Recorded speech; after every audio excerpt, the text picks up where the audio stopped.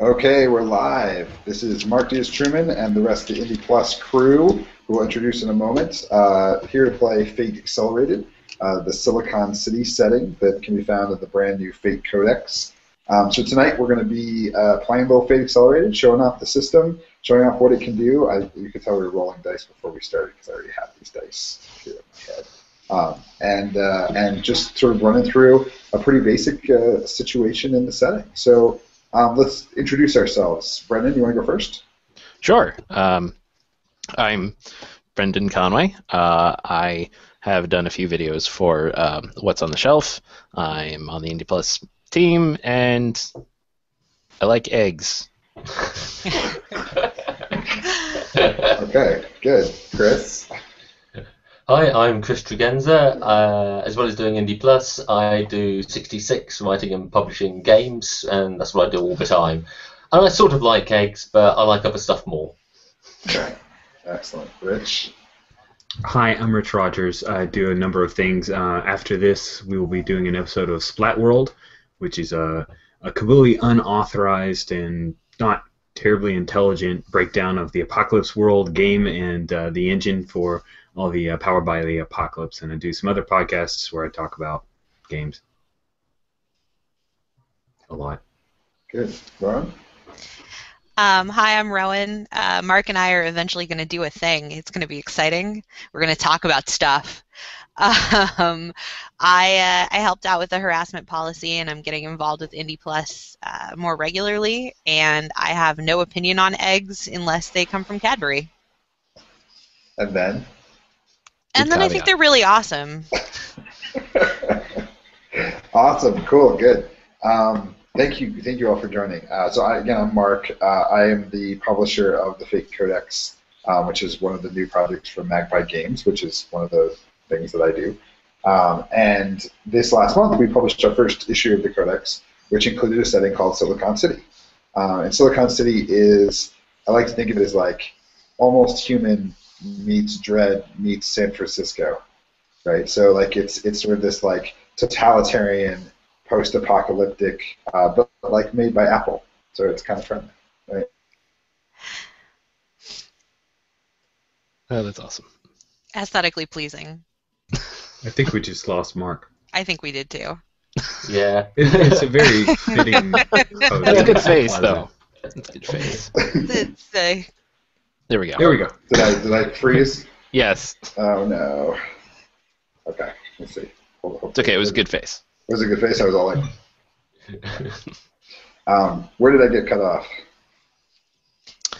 off? Silicon City, combination of Dread, Almost Human, San Francisco, like made by Apple. Cool. Somewhere along there. All right, good. That's everybody's good. So the setting in the game is that there's this place called Silicon City. It's sort of like a mega city. I sort of imply that it's like more on the West Coast, kind of like tech haven. And the city has, ostensibly some democracy. There's like a council of elected people who sort of rule with nearly absolute power. And they have empowered these sort of like super cops, these like archons, to go and solve problems in the city. Especially because it's like, dangerous and violent and filled with all kinds of technology that, nobody can stop, that kind of stuff. And so the players play these archons, these incredibly capable and powerful super cops who go in and stop crime in Silicon City. And so we're going to go through the Fate Accelerated, modified a little bit to be a little bit more like the regular Fate core setup in terms of creating the setting together. But we're going to go through a Fate Accelerated game in which you all play archons who are trying to protect the city as best you can. And generally, archons tend to be relatively good people in the sense that if you're out just for yourself, there's easier ways to do it than like decide to be a cop in this really difficult and lawless city filled with like high-tech criminals and cartels and supervillains. So, but that's the general setup. So. Questions about the setting before we move on? I mean, I want you all to also participate in creating a good chunk of it. So are there any questions about the basic overview and the genre? How high-tech are we talking? Yeah, so generally pretty high, like definitely science fiction. I would say, I think, at least 50 to 100 years in the future, Artificial intelligence is pretty common. Prosthetic limbs, any number of other cool network devices. And in Fate especially, creating advantages and creating aspects makes magic and thus incredibly advanced technology pretty easy to do. So if you've got something that you think you want to do with super advanced technology, there's usually a way to do it. Okay. Good. Any other questions? No? Cool. Okay, so let's talk a little bit about Fate Accelerated. So Fate Accelerated is a sort of stripped down to the nuts and bolts version of Fate Core. Sometimes people talk about them as separate things, like Fate Core and Fate Accelerated, but really Fate Accelerated is just the most lean version of Fate Core that you could possibly run. And the way it works is you're going to get a couple of aspects, which are things that are true about your character that will benefit you or cause trouble for you during the game. So a good example of this is, like, Han Solo would have the aspect smuggler with a heart of gold, right? So, like, there's times where being a smuggler would be helpful to Han, where he's, like, hiding from the stormtroopers on the Millennium Falcon when they get captured in New Hope. But then when Greedo walks into the bar, the fact that he's the smuggler and he dumped all this cargo is really bad for him, right? Like, it's not so simple. It's just like, oh yeah, I'm a smuggler with a heart of gold, and that's always good. Sometimes it's going to cause you trouble. Okay? Those aspects generally are activated when you spend fate points. So we're going to give you all some fate points during the game. If you load up your Dice Stream app, you should actually be able to add the number of fate points you have up in the top right. So everybody should start with 1 fate point. Okay? So during the game, if you have an occasion in which you can invoke an aspect, like add this to the scene, you'll get a bonus by spending your fate point for that aspect. Cool. Aspects are like the core of Fate. Like, that's like one of the biggest pieces of Fate is this idea that your character is built on these like short phrases, smuggler with a heart of gold, right? That inform us not only about what your character is good at, but what might also cause your character trouble. The flip side of the aspect from the invoke is the compel. It's that moment when you get a fate point from me or from another player in order to have something bad happen to your character. So, for example, I would say, okay, Han, you're sitting in the bar, Luke and Obi-Wan leave, and then I'd hold out a fate point and say, I'm going to compel your smuggler with the heart of gold aspect to say that Greedo is here, and you've screwed over Greedo and his boss, and he's here to collect. Right? And that compel is something that you can turn down, but in order to turn it down, you have to spend a fate point. So you can either end up with 2 fate points by accepting that bad things happen to your character, or you can end up with 0 fate points and get out of situations that you don't think would be that interesting or fun. Cool? Questions about aspects? How many do we have? You're going to end up with 3 for Fate Accelerator. They're pretty simple and straightforward. Rich, you had a question too? Yeah. Are the aspect compels, like, using an aspect that always is powered by a fate point? For the most part, yes. At the same time, your aspects are always true. So say you're Superman, you have the aspect Last Son of Krypton. You don't have to, like, declare that when you fly, because you're Superman, right? Like, that's just your thing. You fly. Like, Bruce Wayne is really rich, so if you, like, buy a car, you don't have to spend a fate point to buy a car because you're really, really rich. That's your thing, right? It's when it comes into the story to help you with a role that you're going to spend the fate point. Okay? You can also spend a fate point to declare that something is true using an aspect. So, like, if Bruce Wayne wants to have an investment in a company that, like, Poison Ivy is using, he can say, like, oh, I'm going to spend a fate point. Yeah, I have all these investments. I'm really rich, and one of them just happens to be in Poison Ivy's company, right? And it's more than just saying, oh, it's really rich. I'm really rich, so it makes sense that I would have money on me. It's like, oh, I'm really rich, and here's this very specific setting detail I want to add by spending a fate point. Okay. Did I explain that well, Brendan? Brendan has a ton of probably more Fate experience than I do, so did I miss anything? Yeah, no, I think you covered it. Okay, cool, good. So let's start with our first couple of aspects, and then we'll go on to the other parts of the system. Each of you is going to have what's called a high concept. It's basically like, how do we sum up your character in one short phrase? And the high concept doesn't have to be like the most perfectly crafted phrase ever. We're playing a demo game, right? It doesn't need to be the kind of thing where, like, you have this Last Son of Krypton perfect aspect. But it's supposed to kind of sum up, like, you know, are you a cyborg detective with a dark past, or are you, a lonely cop whose only interest is homicide or something, right? So let's just, to start off, kind of brainstorm what kind of character do you want to play in this game? What sort of makes them unique and interesting? Why are they a hero, a player character, instead of just one of the many faceless NPCs that are going to wander through Silicon City?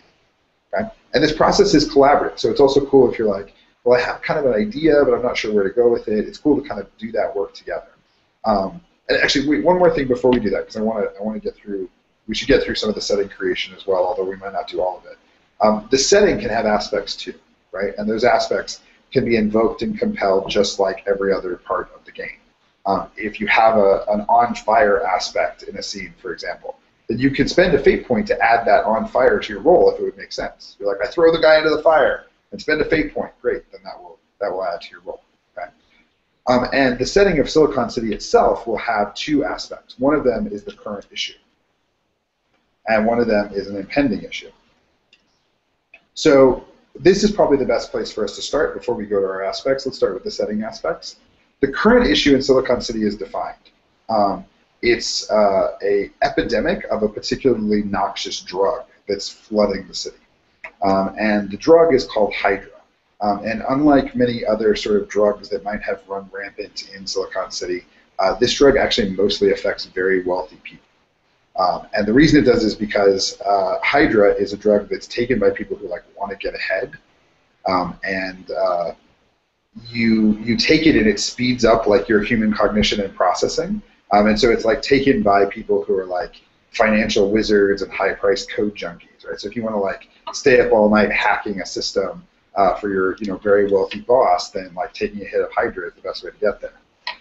The problem is, of course, that long-term Hydra use tends to turn people into psychopathic serial killers. So they look like normal, everyday people, and then one day they go American Psycho and kill their business partner in the most horrific way possible. Okay? And the only sort of telltale signs are that your eyeballs get these little black veins all over them, which is why it's called Hydra. It has some technical, pharmacological name, but in fact it's called Hydra by most people because it makes these crazy spiral vein things on your eyes. Okay? And so all the Archons in the city know that the current issue that everybody's sort of thinking about is the Hydra epidemic.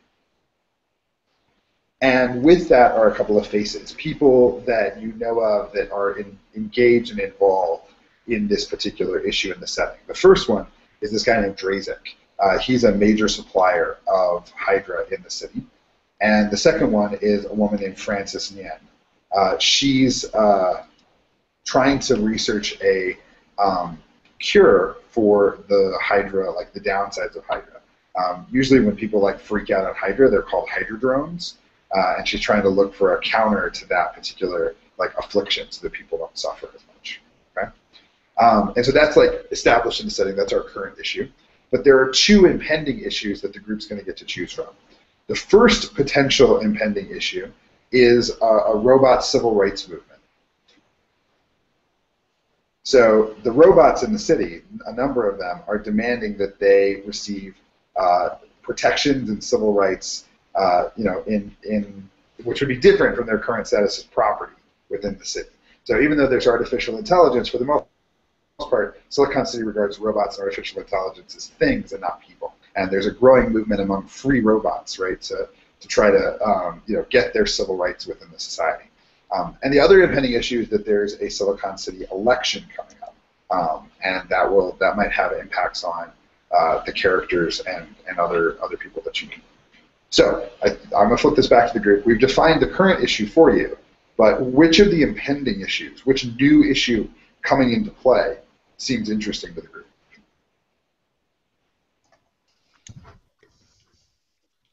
Well, for me, I just recently watched through the entire series of The Wire, and when Carcetti was going for election as mayor, some of the politics that happened there were pretty interesting in how they impacted the police department. So that one kind of jumps out at me. Plus, it's kind of new and different. Okay, cool. Yeah, the election one jumped out to me because it seemed to follow through more into the from the drugs, because the drugs can interplay with the election. So yeah, I quite like that idea. Cool. I wasn't particularly snagged by either one, so if other people are feeling the election, I am down with that. Cool. Yeah, I'm good with the election. All right. So this one has a couple of faces as well. The first one is Marshall St. John. He's a pro-Archon incumbent counselor for District 3. And so he's somebody that is very protective of Archons and their authority within the city. And then Elia Carter, who's the political director for St. John's opposition. Okay. Now, each of these probably needs, say, one or two more faces, one or two more characters that you think would be interesting to add to the mix for these particular issues. So does anybody have a character they want to throw out for the Hydra epidemic, like another kind of twist on that story, another character that might add something to that?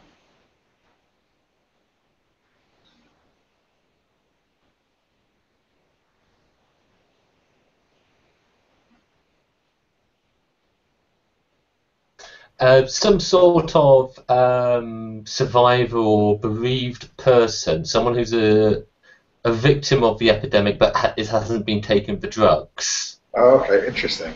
Like maybe somebody who's leading like a Mothers Against Hydra kind of movement. Exactly, yeah. Okay, cool. Can anybody think of a name for this character? Mary Alice Smith. Mary Alice Smith. Great. She's an anti-Hydra crusader. Great. Wonderful. What about the election? Another character for the election. How about a reporter of some Good. kind? Yeah, that's good. Okay. What makes this reporter unique or interesting? Is it like the best political reporter in the city, like Spider Jerusalem from Transnet? Yeah. Yeah. I Okay. love Cool. that. That's awesome. Good. So it's like this over the top Gonzo, like Hunter S. Thompson kind of like gets to the point, like gets the inside scoop, right? Awesome. Brendan, you haven't anything. Brendan, do you have a name for this character? How about, let's see, Gertrude Olympus. Gertrude Olympus. Yeah, love it. Great. Okay, cool. So we've got our setting. These are the things that are coming up and the things that are going on, and a bunch of NPCs that you can have ties to if you want. You can bring into scenes if you think they're interesting, and we'll see exactly how they play out. So now that we've got a sense of Silicon City overall, let's talk about your characters. Who are these Archons? The Archons that are going to be the heroes, the main characters of our game. And what we want to talk about is not necessarily a high concept yet, but just some gist of like how you think that character is going to work and what you think that character should be like. So does anybody want to come throw some ideas out there? Does anybody have something that's sort of spoken to them in terms of a character that they'd want to play? Rowan? No, sorry, I actually just clicked my mouse for no good reason. Okay, cool. I saw you coming off mute, so I was like, all right, she's ready, right? Cool. Not quite. I was thinking of some genetically modified, a leftover, something someone thought was a good idea, but turns out to be wrong. And I was toying with something like, what's the Indian god with lots of arms, the Hindu one? Vishnu? Yeah, Vishnu. Someone thought it would be, really good to have somebody with lots of arms and genetically engineered it, and then of course you grow up and actually it's not actually that good an idea, and you're just a one-off genetic creature. Okay, good, cool. That sounds interesting. Okay, good. Others? So, all right, I'm thinking I was a cop who was completely unmodified, completely normal and human and biologic, but the department issued a new policy that allowed them to have some sort of rights to our consciousness. So I died in the line of fire, and then they recreated me as a program and put me in a new body. Okay. Is it a robot body? Well, we're not dealing with the robot rights things. We didn't choose that. So I'm gonna assume that maybe it's a biologically human body that was just manufactured, and they basically downloaded a brain state to it. Cool. Good. Okay. So I think I'm gonna go with a concept that's kind of like the character that the sidekick that was kind of the main character actually of Dread, the girl who was psychic. Yeah, the psychic. Yeah. Only instead of being psychic, what it's going to be is that she was an orphan, so the state like had rights to do science experiments. Oh, great. So they put a chip in her brain that has like a really good pattern matching predictive algorithm. Yeah. She has these psychic insights, but it's actually just a computer program that like theoretically somebody could hack or whatever. That's great. It's almost like you're reading the network, right? Like of everything. Yeah. Everything's hooked up together. Yeah. That's awesome. That's good. Okay, Rich. This might be too much, but what if I'm playing a cop who actually won a contest and he's embedded into, like, he's a YouTube star, so like a gameplay walkthrough guy. He's a cop. He's gone through all the training. Everything has been filmed. All sensations, everything that he's going through. He's live. He's on camera at all times. Yeah, so I would say the setting's probably a little gonzo maybe. Okay. Wait. Hold on. We have a guy whose brain was downloaded into a vet room body. Yes. We have a guy with multiple arms, but my guy's gonzo. That's awesome. So no. It's because of the like celebrity of it. But what I love about it is that everything is filmed. I love the idea that he's like a PR plant for the council. Like he's like, it's almost not calculated enough is my point, right? Like the other characters have this sort of like totalitarian vibe, and yours is like crazy YouTube stuff, right? But like I think it's awesome if and I'll propose this alteration. You can totally say no. It's totally your character. If instead it's like he's been selected because the council is trying to like promote Archons as like, there's been like some talk about how, because of the election, right? Alea Carter's candidate has been talking about how Archons are like repressive and awful, and you're their attempt to kind of like make up that, like be a PR face for the Archons to look good. Oh yeah, that works. Okay, cool, good, cool. So Fate's a lot like this, right? It's about saying like, I have an idea and some pushback, but totally your character, right? And like that sort of like very gentle, us kind of coming to some consensus about what's going to work and listening to each other's ideas. It's difficult if we all climb up, but it's also difficult if we just accept everything everybody else says, right? So we're kind of working on this together and collaboratively coming up with stuff. So awesome, good. Okay, so everybody take a minute and figure out, how do you represent that character concept in a high concept? How do you write that in like a couple of words as an aspect, so that you can represent it clearly to others? So I think Brendan's already got his going. You wanna read yours off, Brendan? Sure. I named myself Anderson Sialchek, and I said I'm a reconstructed dead cop. Perfect, right. So it doesn't have to incorporate everything, but it gets us the gist of his character in like 3 or 4 words.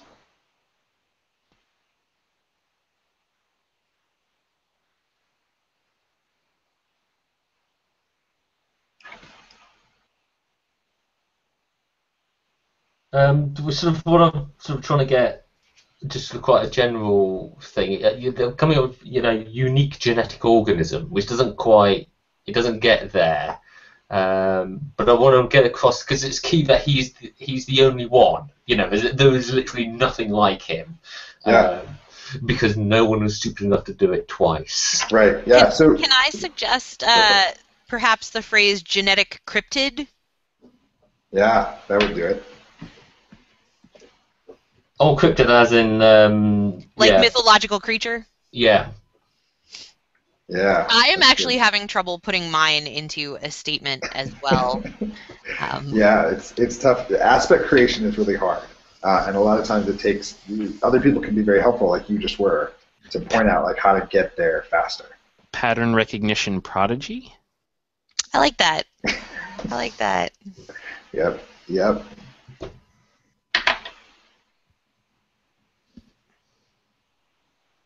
And remember, we all have an understanding about what those mean, right? So there can be a lot of reconstructed dead cops, but we understand Brendan's backstory, right? It's It's not like we're going to say, wait a second, you said reconstructed dead cop. That doesn't include that they took your brain and kept it on file and then used it when it was to their liking.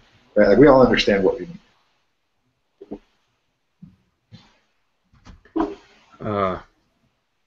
Yeah, so he isn't in bed. He's basically just the PR, the face of the department. So The department's face is pretty good. PR Archon. I work in public relations. The shill. So, yeah, that's good. Sergeant Publicity. Yeah, cool. The shill seems like you could use one more word. The embedded shill might be good because you like that. You like that idea.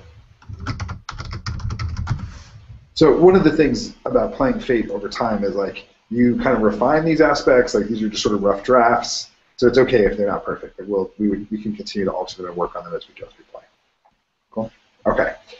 So we're also going to do a trouble aspect, and a trouble aspect is one that really falls into two categories. Either it represents difficult or contentious or frustrating relationships, or it represents like a demon or problem that you can't shake internally. Okay? And the idea of a trouble aspect is your high concept is it can go bad for you. Like there's times where being a reconstructed dead cop might be bad, or having a pattern recognition prodigy might be bad. But really, most of the time, those are going to be pretty positive. And so you want to build yourself a way to get fate points, even when things are going smoothly, right? So give yourself a trouble aspect that represents a relationship or an internal condition that makes your character's life difficult, just so that you can regularly go to that aspect for fate points, right? And make sure that you have, you can sort of jack into the story in that way, because that's what the system expects. And it's going to add some depth and complexity to your character. I would also note that, like, if you already have an aspect about something, getting a second aspect about that thing is not super useful because you're going to use the first aspect most of the time. So it's interesting for Brendan to say, like, oh, yeah, well, one of the side effects of being reconstructed is that my memory is bad. Yeah, it's okay, but you can kind of just use reconstructed dead cop to do that, right? We want to add something new and different to your character. So give us an unexpected twist with your trouble about some, and in fact, we've got a whole bunch of characters we came up with during creating our current and impending issues that you could tie to, or other sort of problems that you might already be aware of within the setting that would be a good tie. Okay.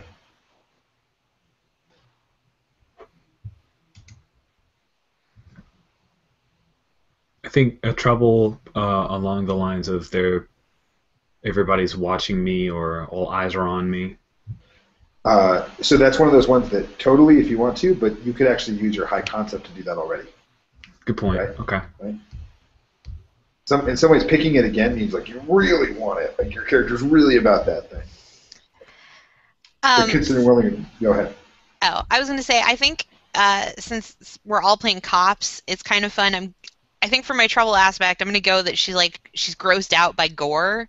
So she shoots somebody, but then like looking at the bullet wound is like really like she has to go throw up. Yeah, that's good. It's a real problem for her. Good.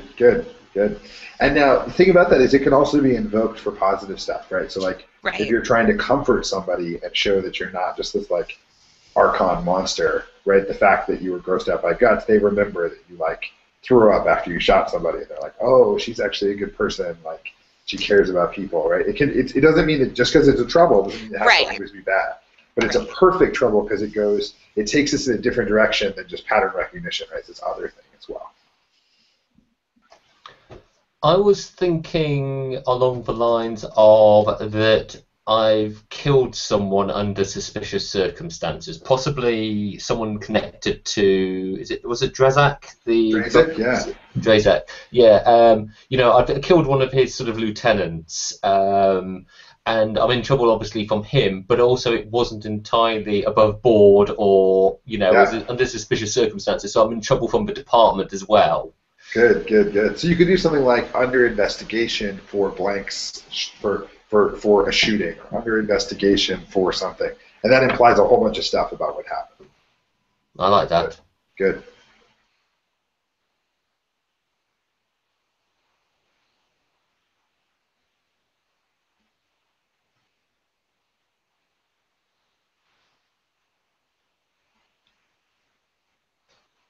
So yeah, Chris's is good for the sort of like relationship aspect, right? Like it's not about some deep dark demon for him or some internal problem. It's about his relationships with others and what's happened in the past. All right, Brendan, you got your trouble done? I think so. Yeah, I'm going with psychological risk due to death wish. I'm not about to shirk duty because that's just not how Anderson Cielczek is built. Yeah. But at the same time, that doesn't mean I can't go running into battle and try and get myself shot, sort of, by doing the stupidly heroic thing because I should be dead, and I'm kind of annoyed that I'm not. Is he? If it's a death wish that's tied to being stupidly heroic, is maybe a better aspect that he's Sure, stupidly I can do that. heroic? Stupidly heroic. Because that can come into some social situations as well. No, that's true. That's true. Yeah. It's Yes, sort of we will help you with the suicide mission. right. It's sort of like the Captain America problem, right? The Captain America problem. Sir, it appears to run on some kind of electricity. Good. Okay. We got Rowan and Brendan and Chris. Rich, any ideas? Possibly, maybe Hakeem is a bit too much of a perfectionist. Too by the book. Yeah, that's good. It's what made him a good candidate, but causes him some hesitation. It also trouble. makes him a terrible candidate because by the book is awful TV.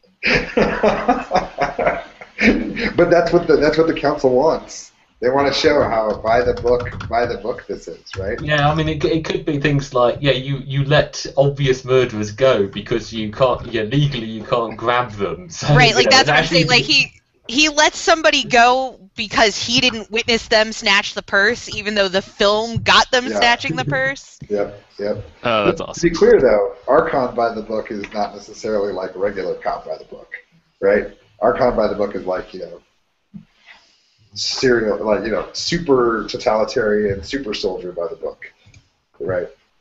Awesome. So, last aspect. Sometimes you do aspects like to create relationships, or there's lots of different things you could do.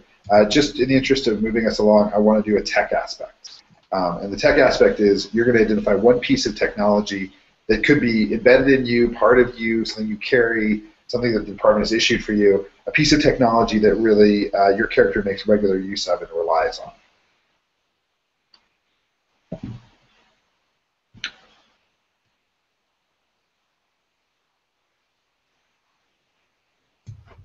I think Hakeem has a pocket secretary, Okay, which that's is cool. just basically a hand communication device, or maybe it's not even a carried in his hand Right. sense anymore, does it? Yeah. So. But it could be like in his. I would assume you have like Silicon City gear, right? Like helmets and stuff, and it's just like jacked in that he's got this like super advanced personal assistant kind of like connection to headquarters, right? Yeah. I love the idea A that little Cortana type deal. the personal assistant connects you to your blog, and you post blog entries. Yeah. Does it have a name?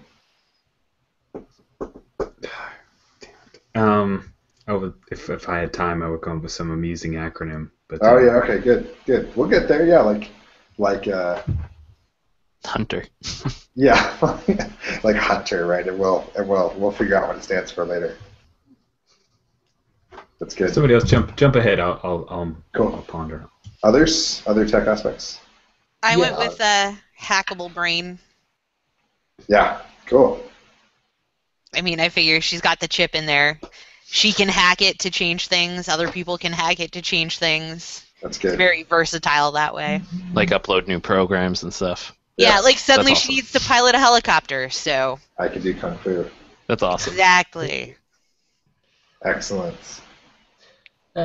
I went for extra body parts, but I'm thinking, does that come under the sort of genetic cryptid idea?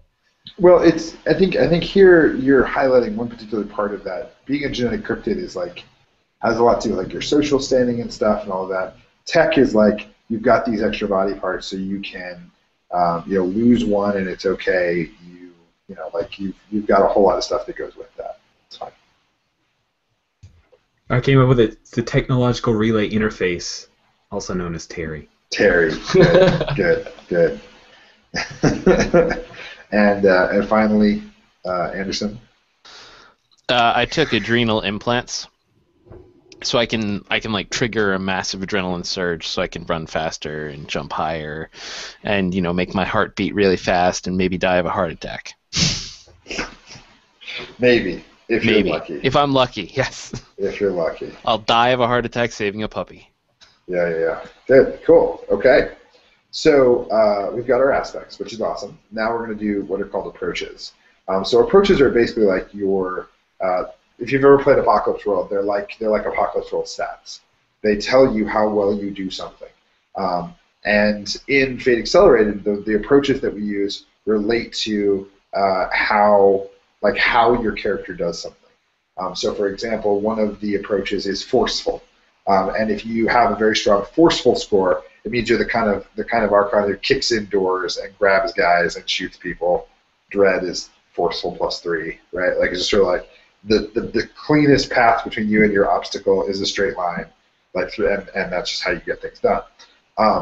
If you are a character that is more clever, then you may not knock down the door. You may come up with a clever plan to draw the people inside out.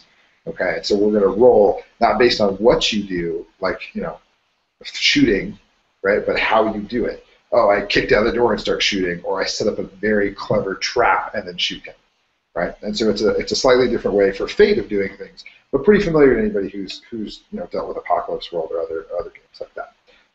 So here, I'm going to go ahead and give you at the top the list of approaches for this game. We've got clever,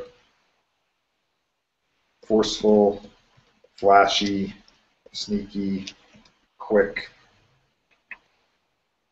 and I'm forgetting one, and it is Careful. Careful. It's ironic.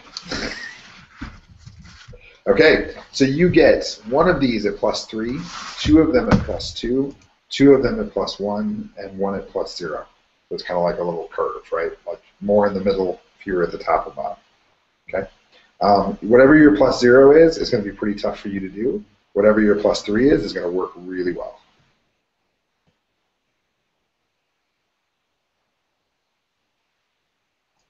Could you just run through, was it one of each, or, sorry, goes?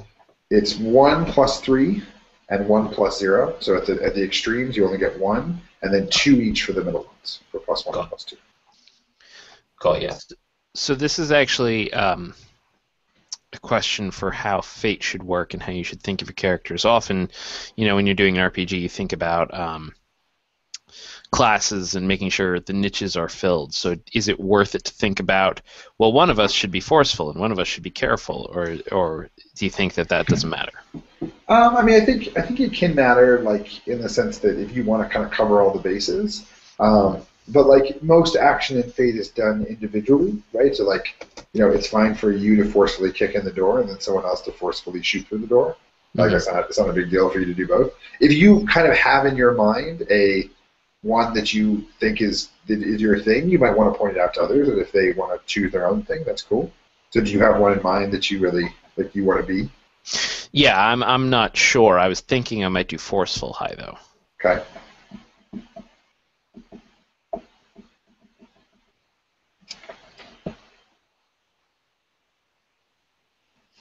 I figure with the pattern recognition shtick, clever is probably totally my bag, so I went ahead and made that my +3. Great, good. I'm thinking that actually this shooting I'm under investigation for might be the sort of whole tip of the iceberg.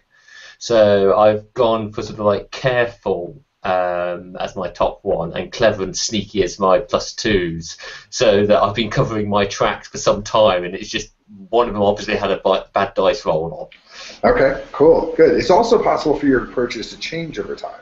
So, for example, it may not be that you're always sneaky or clever or careful always, but right now you're being really careful, right? That's where your character is at this moment.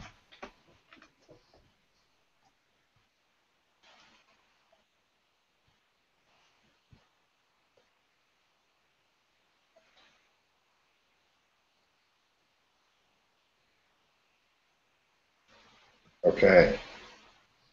Yeah, and I've gone for flashy as my +0, and forceful and quick as my +1. That's interesting. The guy with many arms is not very flashy. Good. Okay, so let's do sort of top and bottom, right? So, Rich, what's your +3? Took a +3 in quick. And what's your +0? +0 is in sneaky. Excellent. Chris? I'm careful as my +3, and +0 is flashy. Cool. Brendan? I'm forceful as +3 and careful as +0. Excellent. And finally, Rowan? I am clever as +3 and flashy as +0. Excellent. Good. Okay, good. So the last piece of character creation, and character creation with Fate, right, is like part of the game. Like we've been designing the setting and talking about our characters, and this is all like part of the game. But the last piece is stunts. Okay. Now each of you actually starts with 3 Fate points because your refresh on your Fate points is 3. So you get 3 Fate points at the start of every session, unless you have more, in which case you get to keep. You end up with whatever you had. Right. So if you have 5 Fate points at the start of a session, you don't lose 2. But if you've only got 1 Fate point, you can go up to 3. In addition to those refreshes, you also have 3 stunts. And those stunts are basically ways to break the rules. So, for example, Superman would probably have a stunt like faster than a speeding bullet, where he could spend a Fate point and take damage for other people. Right, so it's like somebody shoots at Lois, and he's like, I spent my Fate point, and I take that damage instead of her. And by the way, I'm invulnerable, so it doesn't really count. Right? But like that would be like a good stunt. There's 2 ways of thinking about stunts in Fate Accelerated. Usually one is, because I am X, I get a +2 to something. So for example, like because I am the last son of Krypton, I get a +2 when I forcefully overcome an opponent. Right, like I'm Superman, I'm just so strong. When I try to like punch my way through a problem, I get a +2 to do that. Okay? The other way is to think about it as a story detail. Because I'm the last son of Krypton, I can spend a Fate point to access my parents' memories and have them teach me about a problem. Right? So if anybody has a stunt that they want to throw in right now, great. If there's something you already know that you want to do all the time, that's kind of going to be your thing, that's wonderful. But I would also say that it's also fine to just jump in and we'll start playing. And when we're playing, I can go point out like, oh, this thing you want to do would be a great place for you to have a stunt. It seems to really match your character. So does anybody have a stunt they want to throw in now, or do we want to hold pretty much all our stunts for during the game? So could I do a stunt like, because I am foolhardy, I get a +2 to charge in without a single thought? So you want to put it in the context of the approaches and the actions. And this is actually a good time for us to talk about the actions that you can take. And let me see, I'll pull up the Fate SRD. We can look at look at the actions that might be easier to look at. But there are 4 actions in the game. 2 of them are very simple. They're attack and defend. Right? So if you are trying to cause harm to someone, you attack them. If you're trying to avoid harm, you defend. Right? And so those are pretty basic actions. The other 2 are overcome and create advantage. So when you overcome, you're trying to get past an obstacle, and when you create an advantage, you're trying to give yourself a bonus at some other time. So for example, if I throw sand in the monster's face to run away, I could be overcoming because I'm like, okay, I'm just going to make this roll and get away from him. Or I can throw sand in the monster's face to give myself the advantage, pocket sand, which creates an aspect that I can use in other scenes, or in other contexts. Okay? Sometimes it's obvious, like I light the room on fire. Cool, you're creating an advantage. Or I watch the guy very closely to figure out what his motive is. Cool, you're creating an advantage because you're trying to discern a motive and reveal an aspect. right? But then there's other times where you're like, I punched through the door, right? So the question is like, are you trying to create an advantage, Brendan, in this hypothetical situation, or are you trying to overcome something or attack something? What are you trying to do with this action? Sure. So if I constructed it as, because I am foolhardy, I get a +2 to attack forcefully when I don't think at all. Right. Great. Cool. Great stuff. Okay. Anybody else want to throw a stunt in there, or are we ready to move on? You went for a create an advantage bonus? Is that right?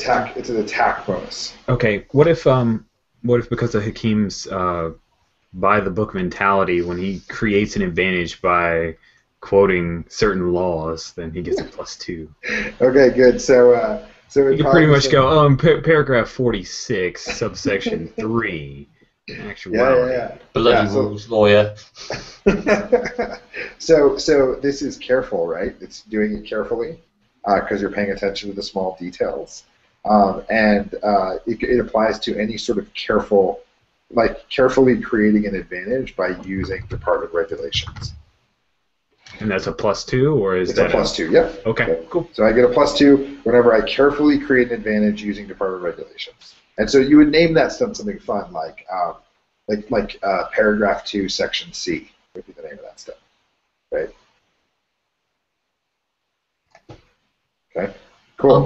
I'm thinking defense something, because it was defensive was one of the actions, or defend yourself. And I was thinking like having I've always got a spare, I've always got more than I need, Sure. So that you say you've shot an eye out, who cares? I've got 3 more. Right. So what you could actually do with that is you could break the rules in a more interesting way. You could say, because I have so many spare parts, once per session I can spend a fate point to ignore an attack. Oh, right. And so it's like, yeah, you get your arm blown off, but it doesn't actually do any damage to you because you don't need that arm anyway. Yeah, I like that. So yeah. Cool. Okay. You'll notice that his costs a fate point, right? It's a big deal. It's not just like, oh, I get to roll with a small advantage. Mm-hmm. It's like I actually get to shake off an attack and not even pay the price. Okay. Good. Rowan, do you want to add one? Do you have one in mind? I really don't. I was going to kind of wait and see what came out as Totally my shtick, my thing. Yeah, that sounds good. Go from there. Yep. Everybody's got 3 spots, so you got lots of time. Okay. Cool. Let's take just a 2-minute break. I'm going to grab some water, and then we're going to come back and play our first scene. Does anybody have any questions about character creation before we take a break? No? Cool. Okay. 5 minutes. Be back in a minute.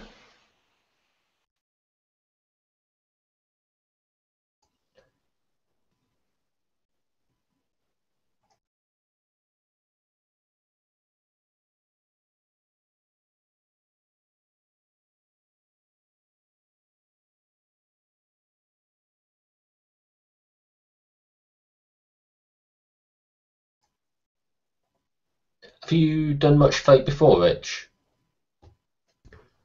Yes, I played, well, not much.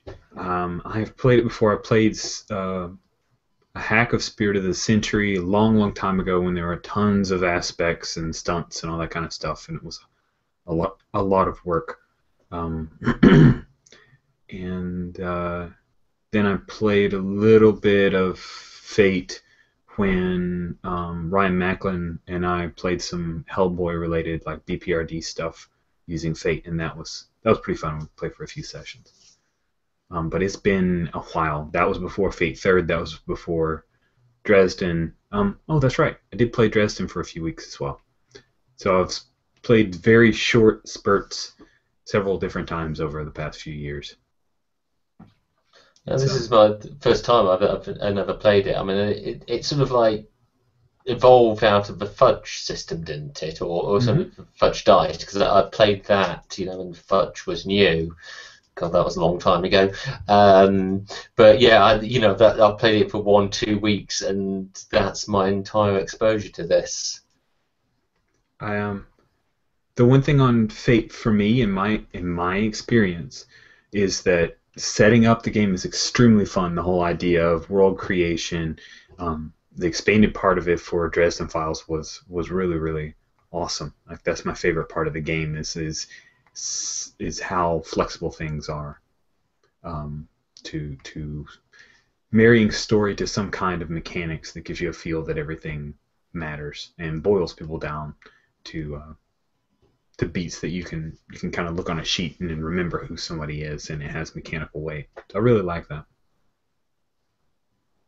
Yeah, it's interesting because I mean I've thought about sort of similar sort of ideas for 66, but I've never actually seen a system which sort of integrates sort of like the setting and be able to use the setting as a mechanic rather than just sort of a bit of narrative in the background.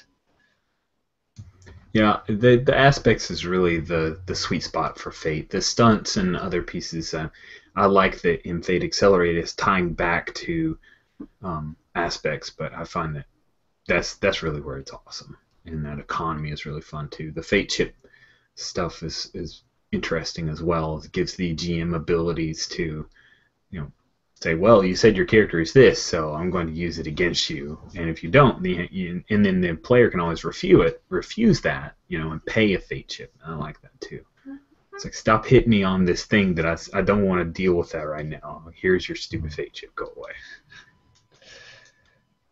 Yeah, it's an interesting way of controlling the mechanics, isn't it? Or controlling the narrative and allowing a bit of sort of give and take between the players and the GM.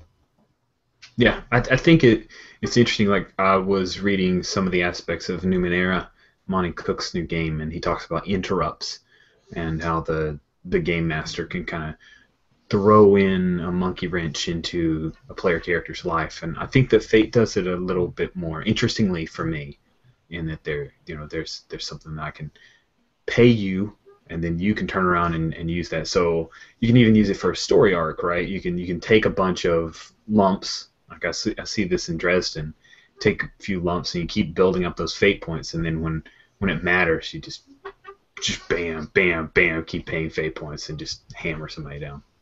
Yeah, we were doing a session in which Marissa's character took out like 8 mooks in one turn by just like blowing all of her fate points, and it was like that moment when Thor is like, "Doof, you're done." Like, just takes out a whole bunch of folks by paying for it because he's built up the points. Cool. Okay, we're going to get started here pretty soon with Rowan and Brendan get back.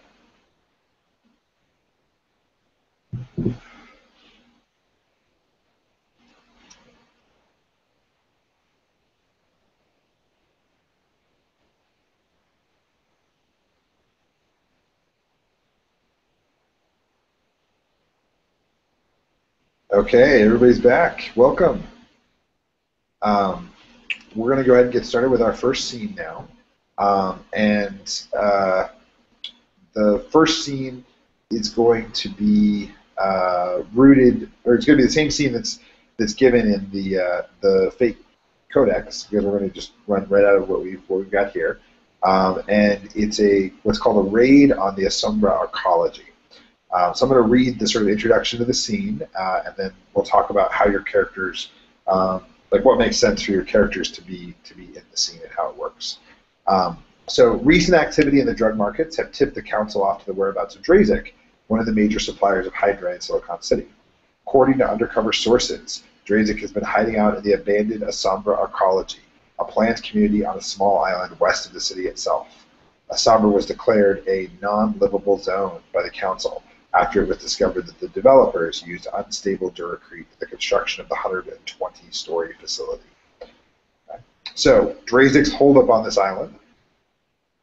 As the scene opens, you're probably in a council helijet flying towards this like towering 120-story building. It's almost entirely abandoned, right? If there's anybody there, it's squatters and people who are hiding out. Right, and there's probably waves crashing up against the rocks on this little island.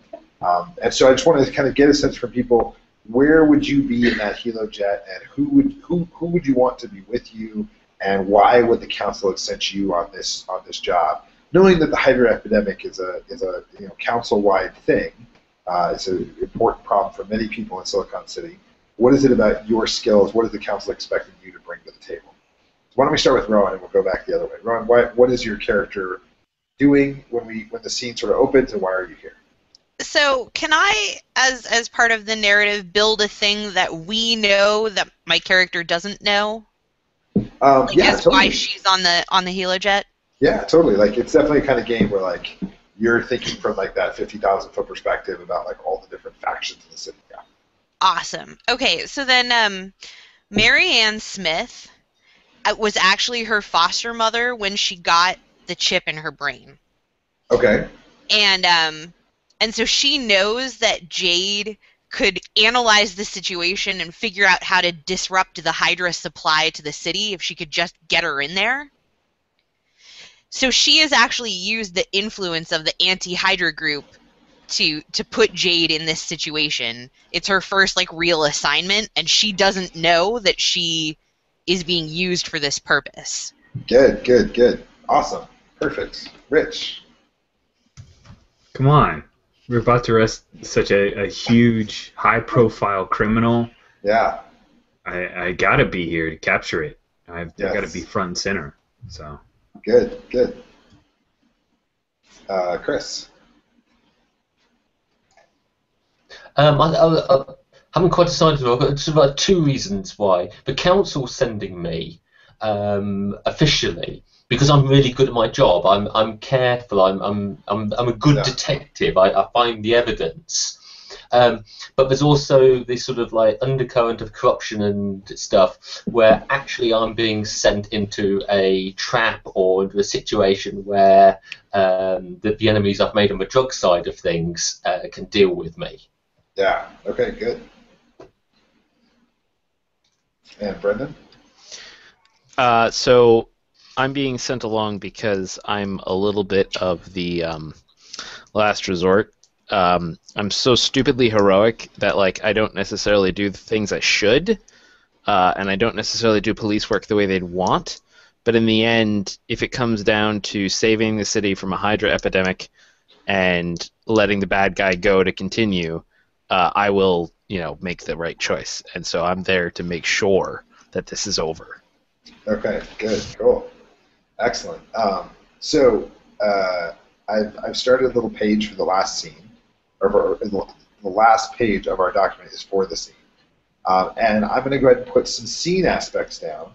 The first one is pounding rain, right? So as your helijet gets close to the island, the rain from the sea is like pounding on your ship and on the island itself.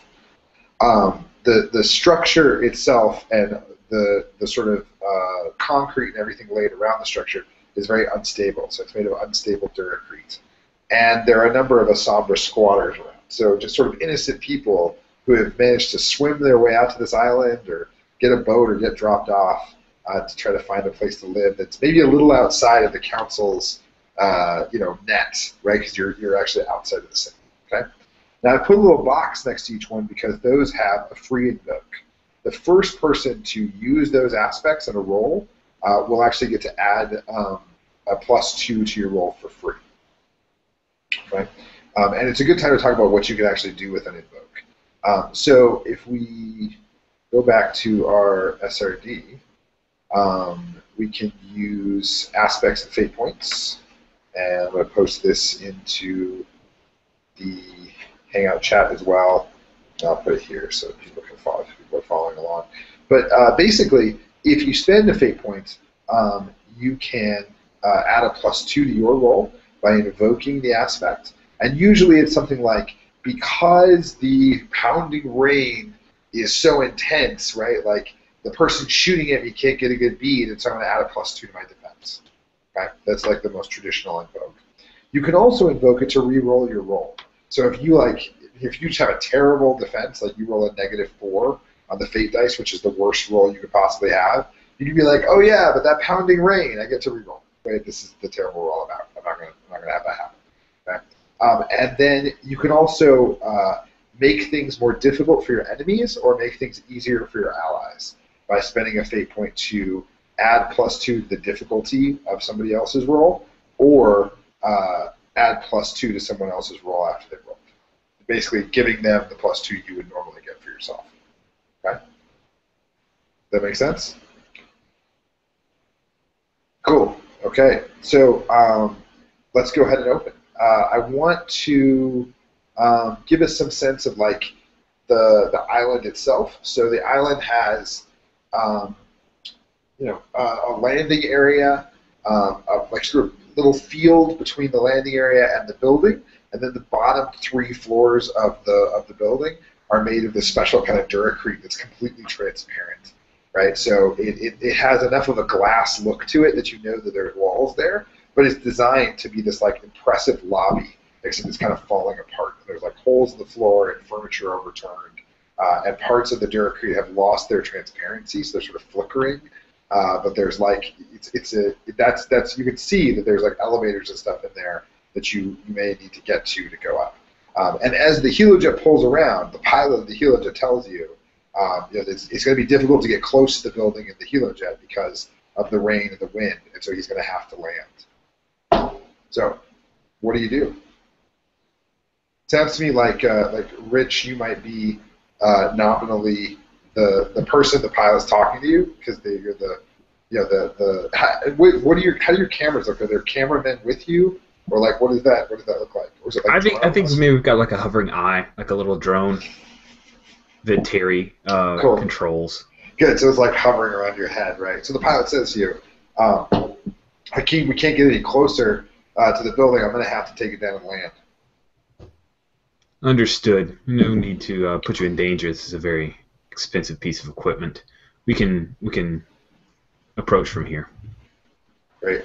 So as you start to get closer to the island, without really any warning, the field near the landing pad erupts with gunfire, and it looks as if Drazik's forces, if they weren't aware, like if they weren't clearly aware of you when you landed, you're pretty sure they were going to be eventually.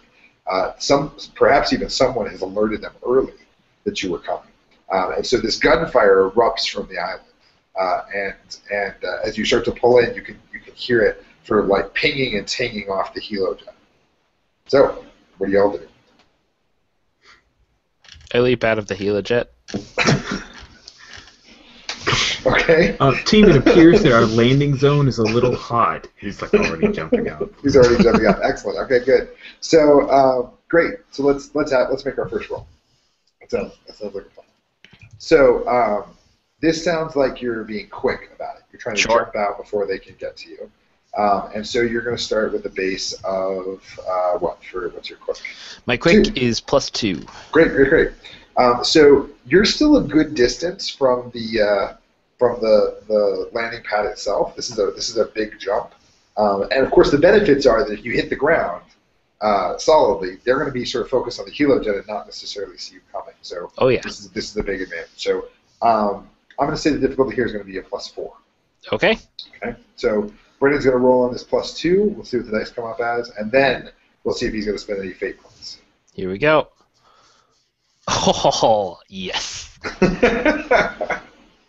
right, good. Now, 2 things here. One is there's 4. Remember, there were 4 actions. There are also 4 outcomes. Okay. Mm-hmm. It ranges from failure, where you don't get what you want, or you get what you want, but it has a major cost associated with it, to ties. So just getting a +2 would mean that Brendan had tied, and then you pay a minor cost to get what you want, or success, which is 1 or 2 what are called shifts above the difficulty. And so Brendan has a +2 skill, and he rolled +3, so he's got 5, so he's 1 above the difficulty that I set. So he's succeeding. If he was 3 or more above the difficulty, he would be succeeding with style, which would get him potential benefits. And in fact, Brendan can decide to succeed with style right now. If he wants to give himself, spend a fate point, he would succeed with style and get additional benefits beyond just landing on the ground safely. Sure. You want to do that? Why the heck not? All right. So which aspect is that tied to? Which aspect are you invoking? I quickly just want to make sure we started with 3 fate points. That's right. Yeah. Okay. Yeah, 3. Well, I mean, I'm thinking it's either stupidly heroic or adrenal implants. Because either my adrenal implants enabled me to do that, or this was just plain stupidly heroic, and it's sort of my shtick. You cannot Can I just ask, at this point, could he activate one of the scene aspects, Sure. and use the Too. pounding rain to sort of hide his appearance or something along those lines, or he landed on a squatter? Yeah, That's- That's a good call. you've got it. You've got it. So this is the question here, right? Is like if we were thinking about this as like a comic book or a piece of short fiction, what happens in the dialogue, right? Is it like, or what does the next panel look like? Almost like is it that he hits the ground, but the pouring rain is so much that the bad guys don't see him, or is it like this amazing jump that no human being should make, but his adrenal implants take him there? So, which is it, Brendan? Yeah, I like the pounding rain idea. I like Okay. the idea that I come down and there's just this sheet of rain and you can't really quite make out. Yeah. Yeah. So Rich, you turn. Hakeem turns to look back at the guy jumping out, and he's just gone. The rain is just pounding down. You don't even know where he went. Who was that? Who left? Terry? Which one? It appears that is it Shalchek? How do you pronounce it? Phonetic that. I for said me. Siolchek. Shalchek. It appears that Archon Shalchek has left the Hilojet. Quick head check. Who's Crescent? Are you still here? Crap, I have to. On mute. Yeah. But, yes.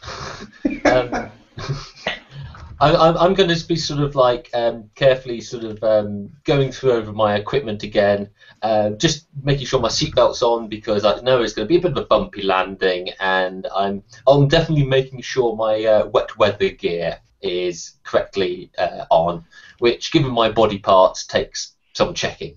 Okay, great. So are you trying to create an advantage to have some of this extra wet weather gear on you? Yeah, I'm dressed for the occasion, I think we can say. Oh, that would be beautiful. Okay, good. So go ahead. That seems like a +2 roll. So just go ahead and it seems like you're being careful here. You're kind of not jumping into action and going through your stuff and making sure everything's set. Okay, so what am I rolling here? You're going to roll 4 fate dice. Okay. Ugh, doesn't look good. Well, no, it's actually a 0. And you started with a +3, right? Because you're powerful +3, and we're only looking for a +2 here because that's the base sort of roll for looking for gear, which you probably have with you. And so you get a new aspect for the scene to play with. We're going to add it by the scene aspect list as character aspects. And what was your character's name? Crescent Moon. Crescent Moon, yes. Yeah. So Crescent gets the aspect dressed for the occasion. Great, love it, perfect. Okay, so you can use that, and when you create an advantage, you get a free invoke on it. Okay, so Gotcha. you can use that down the road to add a +2 to your roll or do any of the normal things that come with that. Okay? Now, once free invokes are used up, you can still use the aspect. It just costs a point at that point. Okay? Gotcha. Good. And finally, Jade, what are you doing? I am watching out the open hatch that Sialchik hopped out of to see where the gunfire is coming from so that I can figure out what the best way for us to go into the building is. That sounds good. Okay, cool. Why don't you give me a create advantage roll as well? This All one's right. a little harder. I'm going to make it a +3 because you're trying to evaluate things. All right, against- and I'm going to say that that's a clever approach. Yeah, I think so. So that's my actually, +3, so I would start at 0, right? Yes, that is correct. And actually, one more thing, I'm going to spend. So I get 4 fate points because Okay. there are 4 of you, and these are designed to basically increase the difficulty of, like, my NPCs can use them, or in this case, I'm going to spend one of them to increase the difficulty of this roll, which would normally be a 3 to a 5 because of the pounding rain. It's so difficult to see outside. Okay.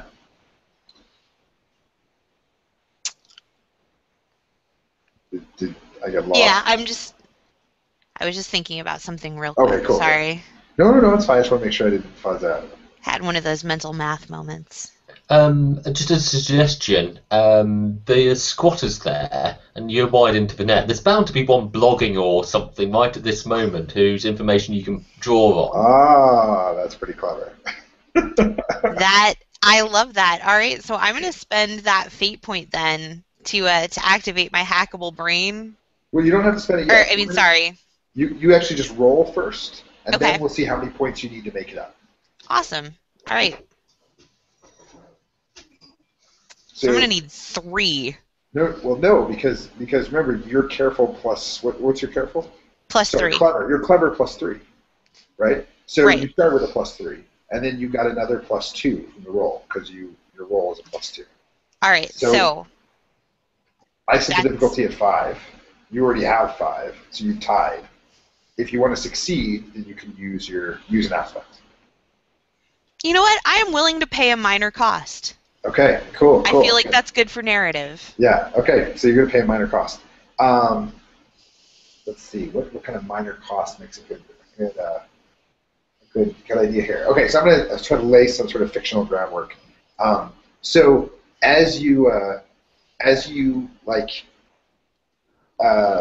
go through the patterns, right? You're like looking at where the fire's coming from, and you're sort of evaluating the sort of field. You can in your brain kind of like see the path that you need to cut through to get to the arcology with the least amount of gunfire once you hit the landing pad, and yet you also like get this like quick flash of like your adopted mother's face, right? Okay. And like this word that she says that sort of echoes through your brain for a second, and then like it's back to normal. Like you kind of blink, and you don't remember what the word was, but you remember it was very important. And then you're sort of like back in it, like the pounding rain hitting the helix. Okay. Cool. And so then at the end of that, as I figure it out, I'm gonna kind of trace it out onto a tablet so that it'll be uploaded to Terry, so that camera guy can go first. That sounds excellent. Good. Okay. So, Hakeem, as you get close to the landing pad and the gunfire is still hitting the helicopter, what do you do? Perhaps you shouldn't land. I think we should follow Officer Cielczek's advice, and we go ahead and exit the vehicle. Okay. I recommend that we exit the vehicle, everyone. You want us to jump? That's yes. Do we have parachutes? No. We're in a helicopter. Helicopter lands. Oh, I'm bailing out. All right, so probably your Archons, you're close enough that it's not that far. Remember, Cielczek jumped way early, right, to get to the bad guys as quickly as possible. I don't think I'll probably even make you roll, right? The Heliojet kind of pulls up, and it's sort of hovering there, and there's gunfire and stuff, and the three of you can jump out without too much trouble. No. I'm tapping the pilot on the shoulder and pointing to the ground, and I'm not moving till it's level and flat. Okay, and good. then I'm going to carefully get out.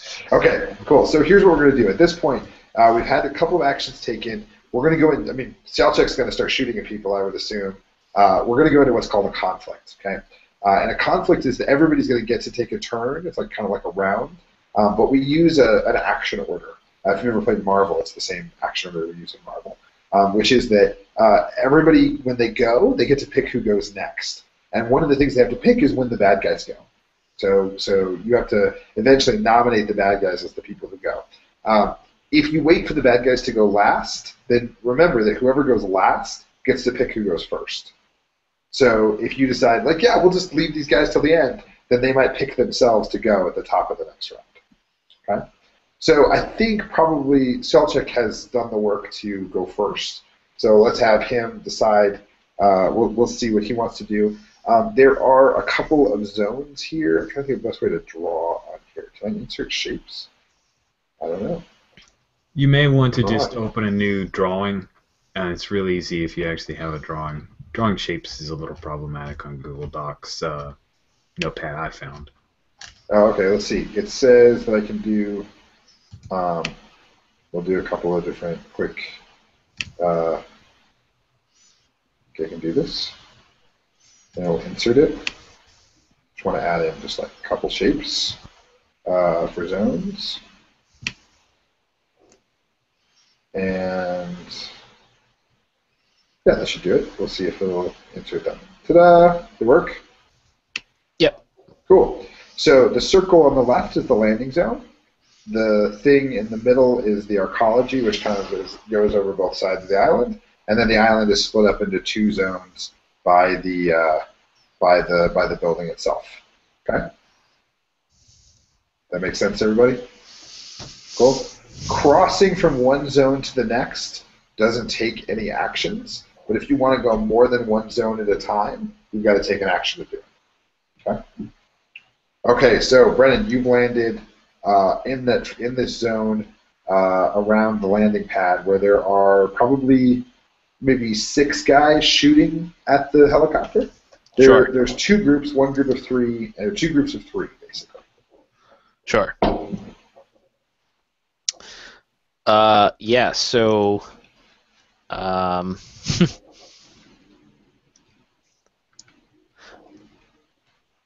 I go charging through the rain towards one of them, and I want to grab his gun, beat him in the head with the muzzle, or the barrel, and then turn it on one of the others. Psychopathic killer. Great. Okay.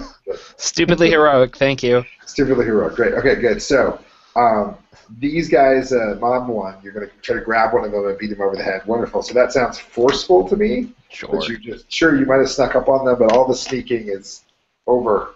Done with sneaking. Punching in the head. Head punching, yes. Great. So he's going to roll against you. So go ahead and roll, and I'll roll. Okie dokie. So I rolled a total of a -1, so I had a forceful +2, so I'm at a 2. You have a forceful +2, you said? I have a forceful +3, sorry. I have a forceful right. +3, -1, so I'm at a 2. Great. And my guys, they don't have skills really. They have what are called skill modes. So one of the things that these guys are good at is they actually have a +3 for shooting at council forces. So they don't get like clever or careful or anything like that. Just anytime they're shooting at you, it's a +3. Okay. Got it. But anytime they're dodging your fire, they're only at a +1. Okay. So they're better at shooting at you than they are at dodging fire. Sure. I think in this case, because you're just rushing at them, they're just shooting at you. That's their defense here. It's just to shoot back. And so let me bring up my dice stream app. So 3, 4. So here's my roll. Okay, so I am at a 1. Not good. Okay, so Brendan, you're at a 2. Yes. And I'm at a 1. Okay. So you'll inflict 1 hit of stress. And there are 2 other things that I want to make sure about. So last time I had a 3 over them. So that was. Oh, sorry. So you should have also received a boost, right? In addition to like you snuck up on them, you also get a boost. And a boost is a one-time use aspect. So what would you have wanted that one-time use aspect to be? Maybe like got the drop on them? Yeah, exactly. Yeah, like got the drop on them. That's perfect. Okay. And do you want to use it right now? Sure, because that'll boost me up to a +3 again. Yep. So you'll have a +3 on your roll. And the other part would be a stunt and adjudicating whether or not it applies, which is the foolhardy. I get +2 to attack forcefully when I don't think at all. Yeah, I think that counts here. You expose yourself to danger. You could have snuck up on them, but you just jumped in. So that actually gives you like a +5. Total, yeah. Killing all my feuds. Okay, so here's how this works. Each of these guys has 2 stress boxes. If you fill the stress boxes, they're out. They just go down. Okay. And so as it stands, Brendan has rolled a -1, but he had a +3 to begin with, so he's got a +2. He used his boost to make it a +4, and then he used his stunt to make it a +6. Whereas my guys started with a +3, rolled a -2 down to a 1, and so they're comparing their 1 to Brendan's 6, and therefore they take 5, basically 5 points of damage. Okay? So my guys are just stop gloating with your little arms. Okay, my guys they're tougher than that. So I'm going to spend one of my fate points because I do have a couple fate points left. I'm going to spend one of my fate points to invoke their aspect smarter than they look.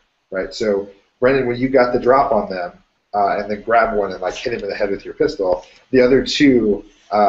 Like basically knew you were coming and sort of like moved out of the way, and when you reach for one, he's not there, and they instead start shooting back at you, which you dodge, but you know they're out of your grasp for the most part. So, do you want to spend any more fate points, or does anybody else want to spend fate points? The one other question I want to make sure is, do you generate that +3 advantage on everything, or just certain rolls, or does it count on attack rolls? So for attack rolls, the way that it works is that you can take a lower shift, like you can shift it down by 1 in order to get a boost. So for example, if you did 2 points of damage instead of 3, you get a boost. Okay, and the boost is a one-time aspect that I can use. Do you want to use that? Sure, because then, I still take out one guy, and I'll get a boost. Yeah, that sounds good to me. What would you like the boost to be? So it can be an aspect that describes them, right? Yep. So can I go with Terrified? Sure, that's totally fine. The guy came out of friggin' nowhere. Yep. I would say Terrified Goons is a better aspect. Terrified Goons, it's clear. And I usually put a little B by it so that it's clear that it's a boost. Okay? Awesome. So, who gets to go next?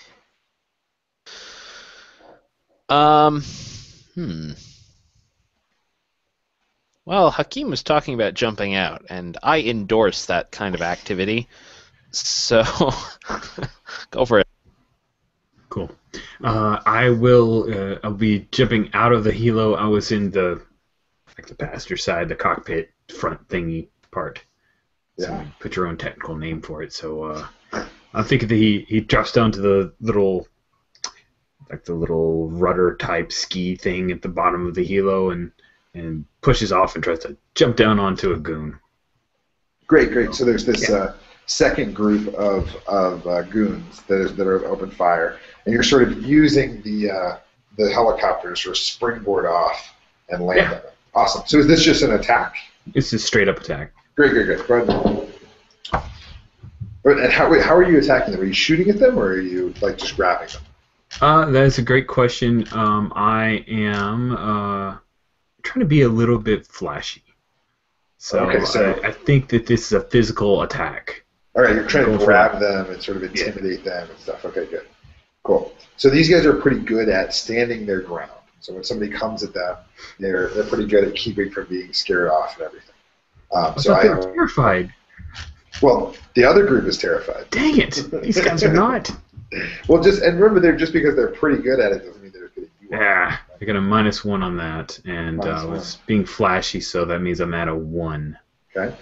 I have. Whoops. Hold on.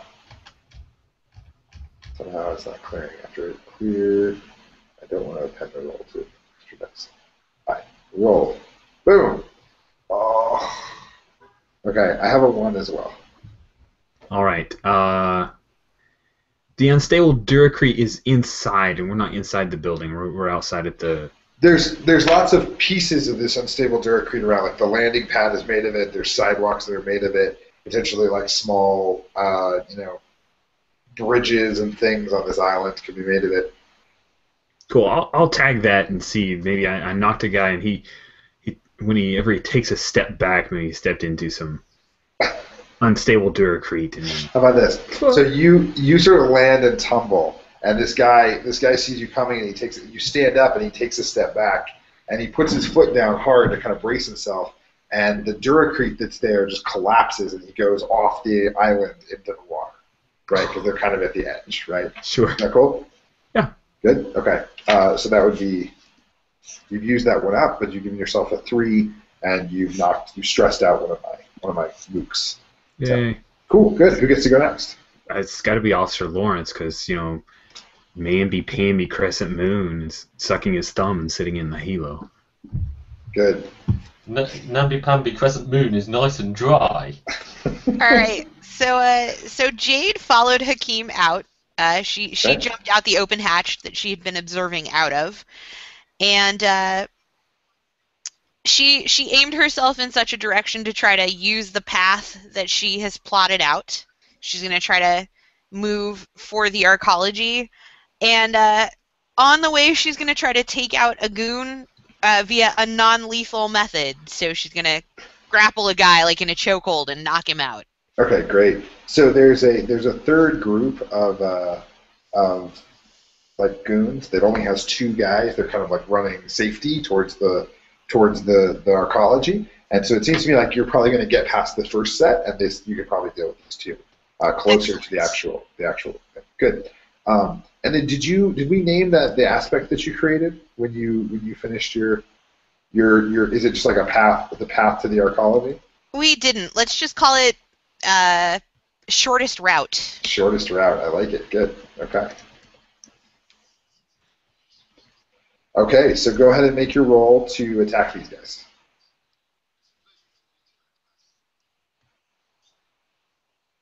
So this was probably you were being non-lethal and kind of coming being non-lethal.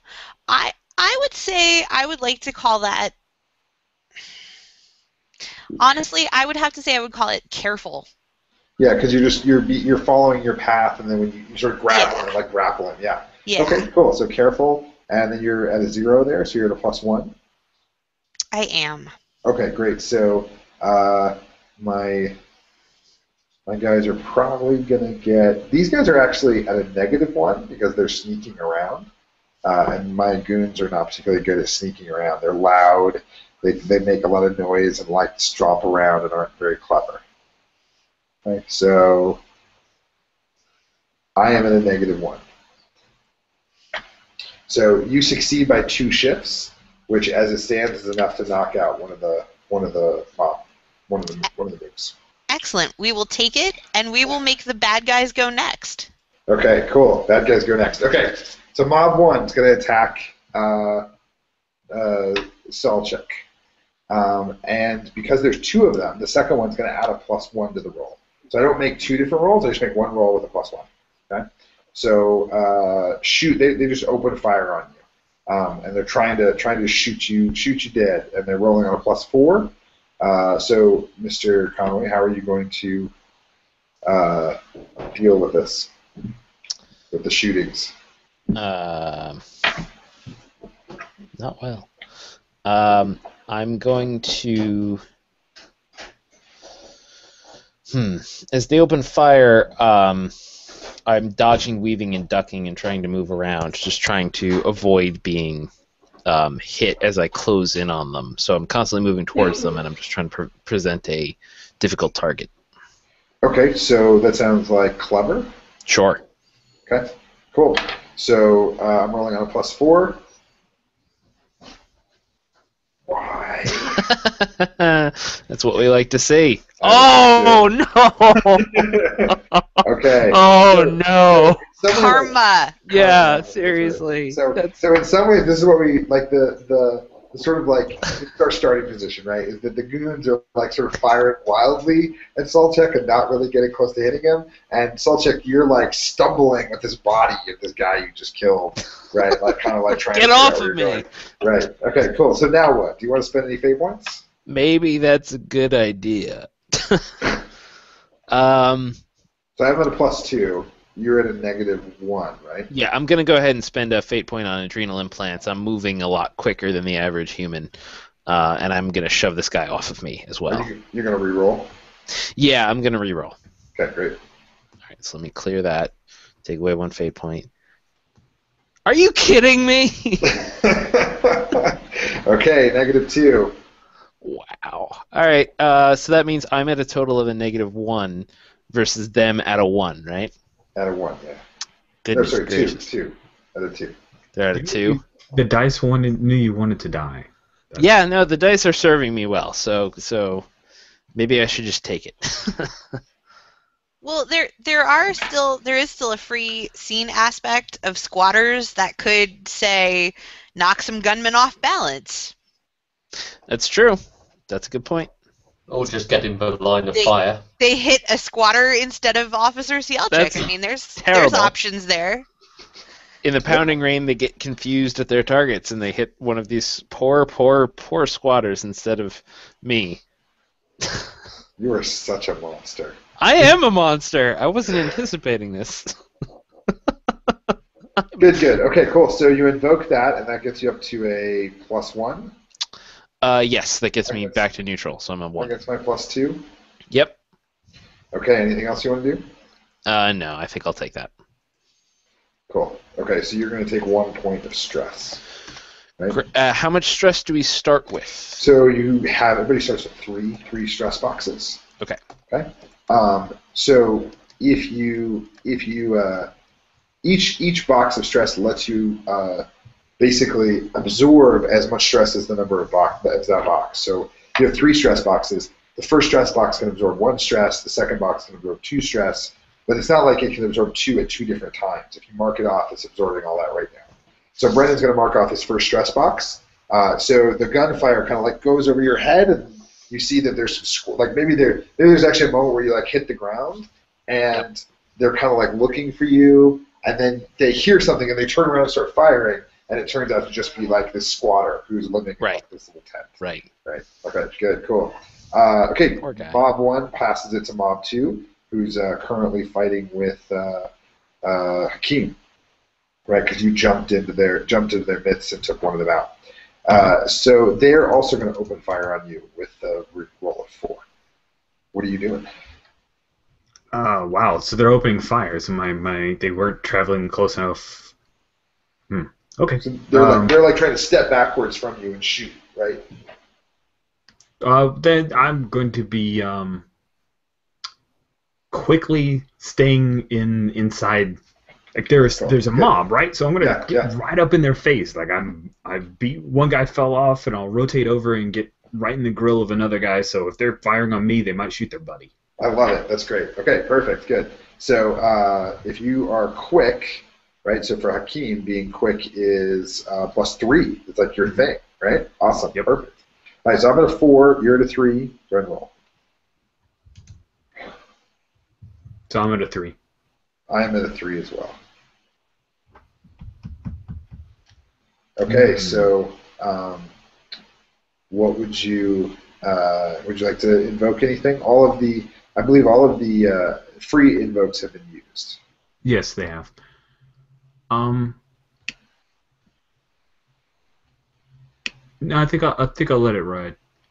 You're gonna let it ride and tie? Yeah, it's boring. No, it's not boring. Because what happens is that if you tie, then the attacker gets a boost. Okay. Okay? So, or remember, I can still spend fate points to make your life difficult. How many fate points do I have left? I have 2 fate points left.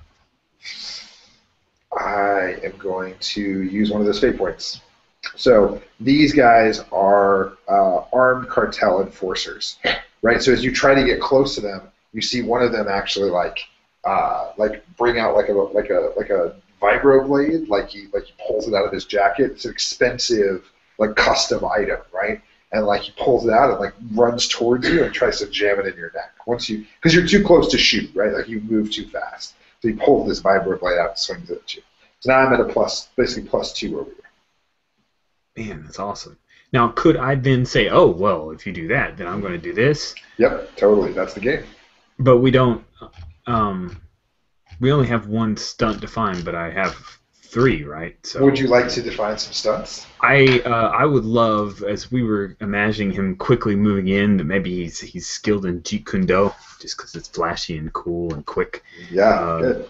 So what is a good way to describe utilizing Jeet Kune Do in the stunt system? I would say if you want to do the simplest possible way, just take a +2 to quickly defend against armed attacks.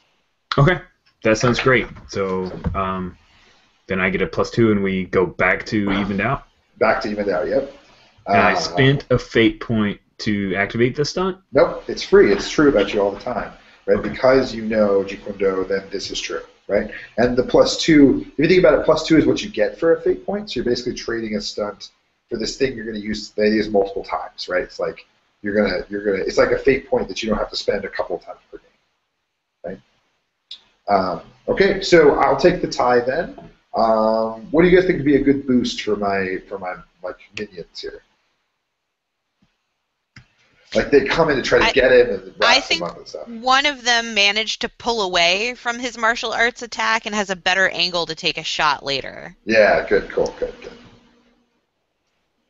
Cool. So I would say, Rich, we could probably say like they're hand-to-hand attacks, right? So if they're shooting or like within hand-to-hand range, right? Because if they're shooting at you from a distance, then they wouldn't doing Jeet Kune Do wouldn't matter, right? So it's because you were so close to them you were able to use it.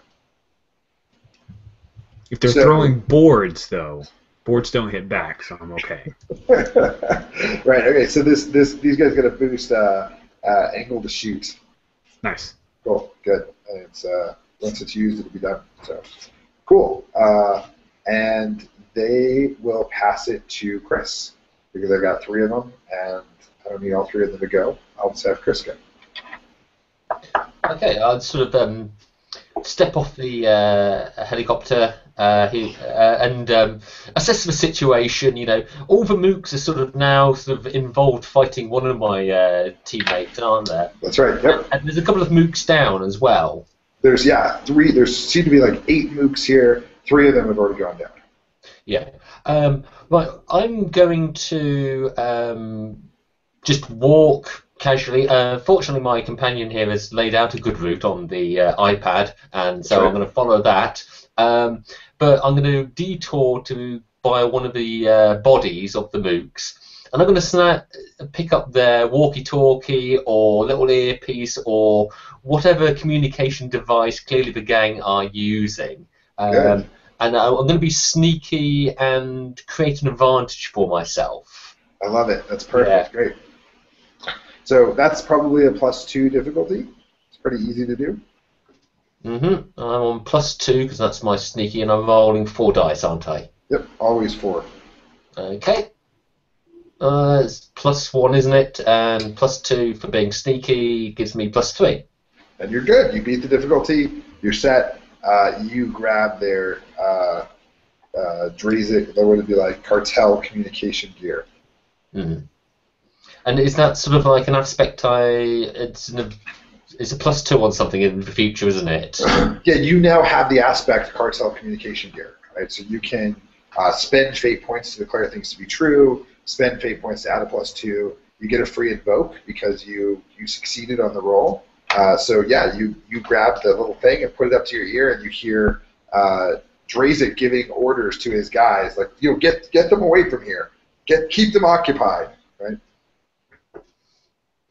Okay, and I will continue my stroll towards the building and getting out of the rain. Excellent. Who do you want to go next? It's a new round, isn't it? Not quite, because I still have one guy who hasn't gone. Oh dear. Well, it's got to be him then, doesn't yes. It? Brennan's shaking his head. Tricksy. Okay. Yeah, Tricksy this mob is going to try to create an advantage on Jade.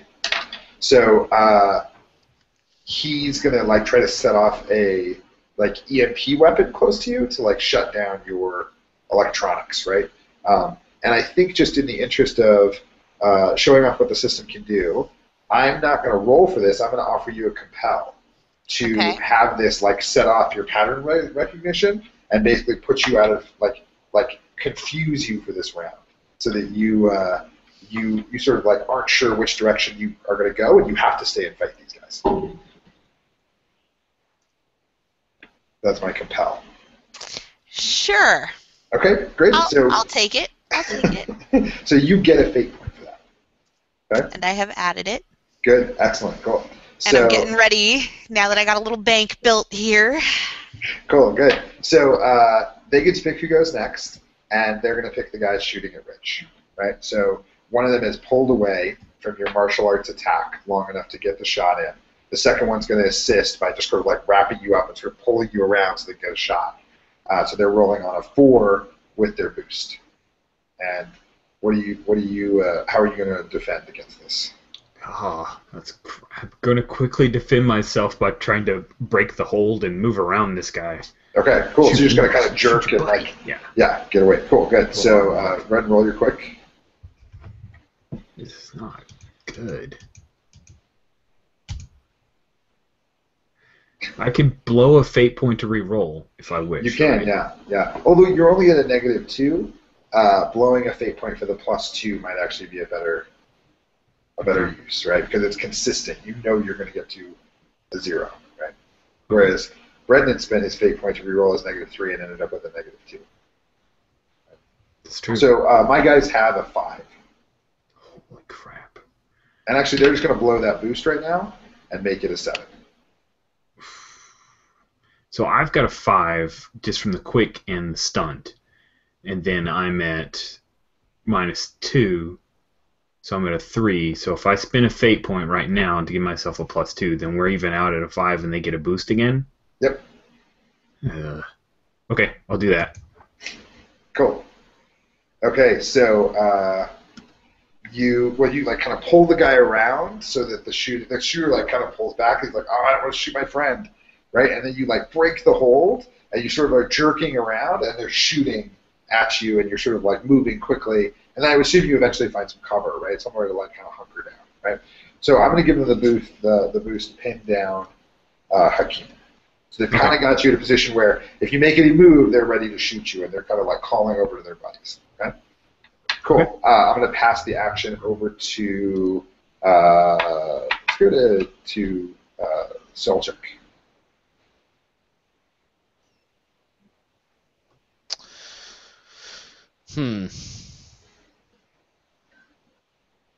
Yeah, okay. So they're the two guys who turned away from me to shoot at one of the squatters that they thought was me. Yep. Yeah, so I'm yelling at them as I come charging straight at them, and I grab each of their head in one hand and slam them together. Oh. Yep. Hulk smash. Okay, go for it. Hulk smash, indeed. They are... I think at this point they're going to try to get away from you and rejoin the others. You can try.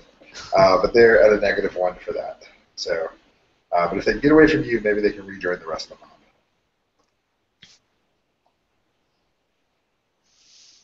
I'm at a -2.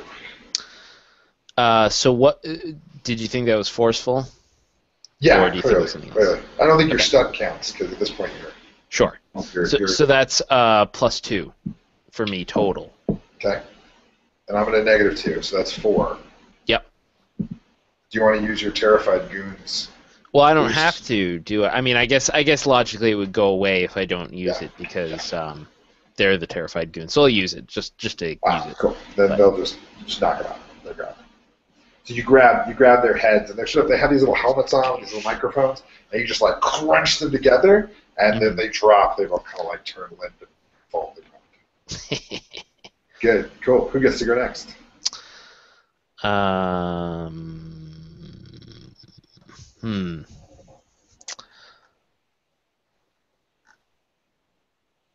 You know what? I want to pass it to Crescent Moon. Okay.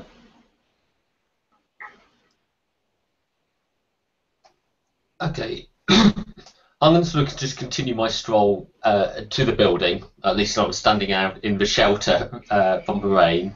But as I'm doing that,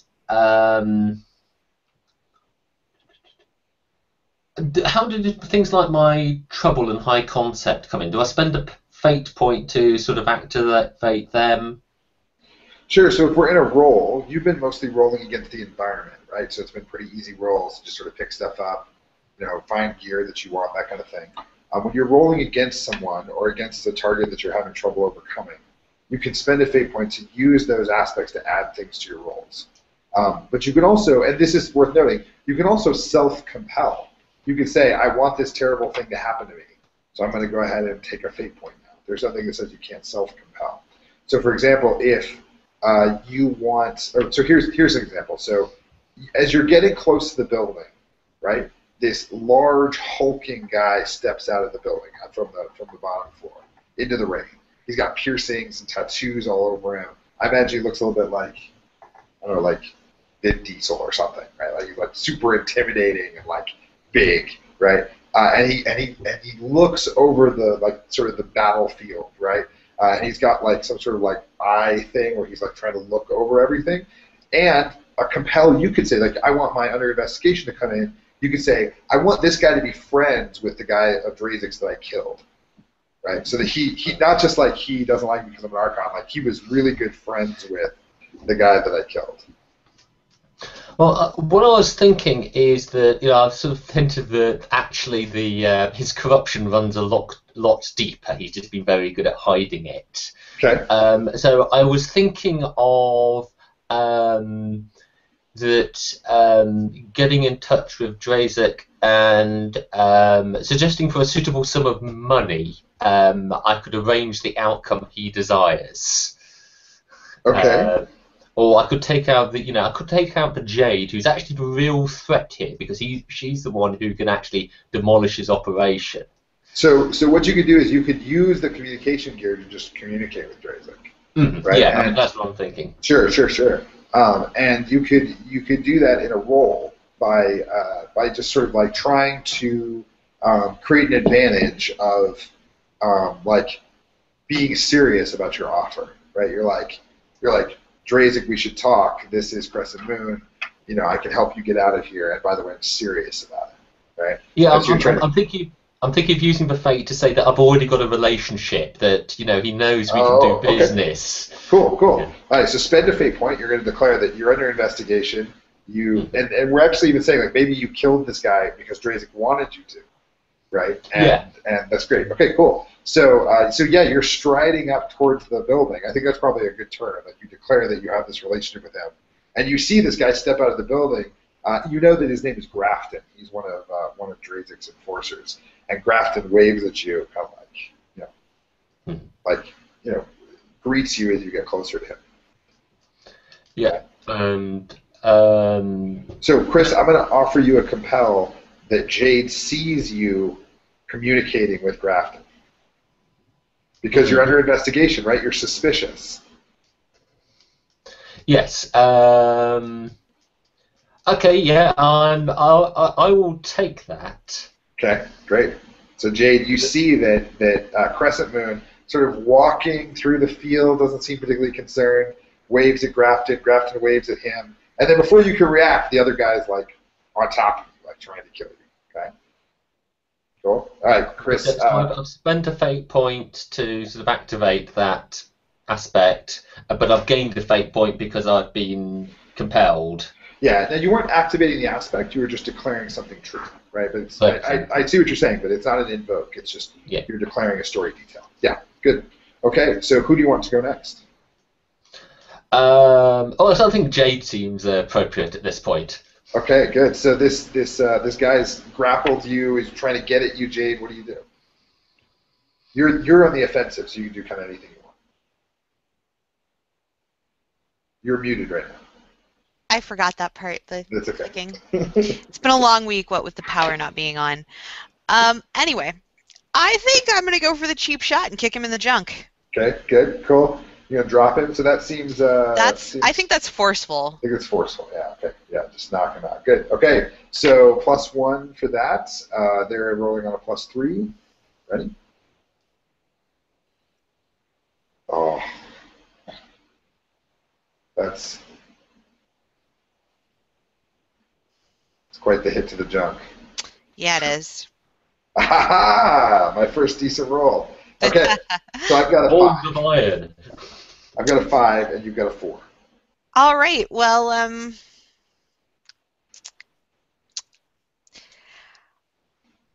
going to say that since I'm grossed out by guts, I actually specialize in unarmed hand-to-hand street fighting. And so using dirty tricks like kicking people in the junk is like a specialty of that particular combat style. And I'm going to go ahead and spend the fate point and take the +2. Great, so that brings you up to a 5, so you'll do 1 point of stress. It's not quite enough to take him out. I'm okay with that. You're okay with that? Cool. I'm Good. okay with that. Okay. So so he comes at you.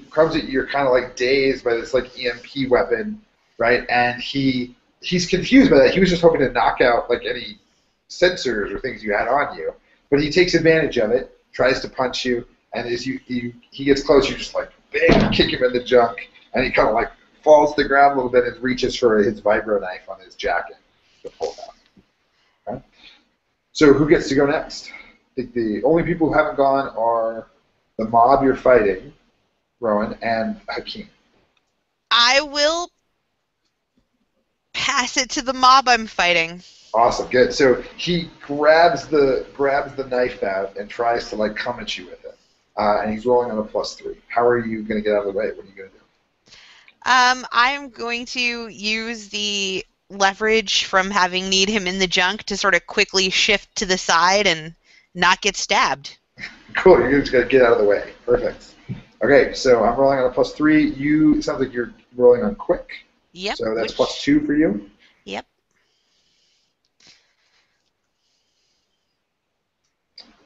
Okay, so I've got a 4.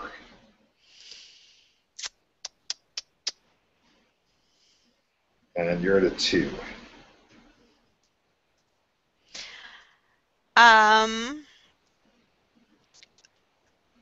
I will spend a fate point that he was standing on some unstable Duracrete, and Okay.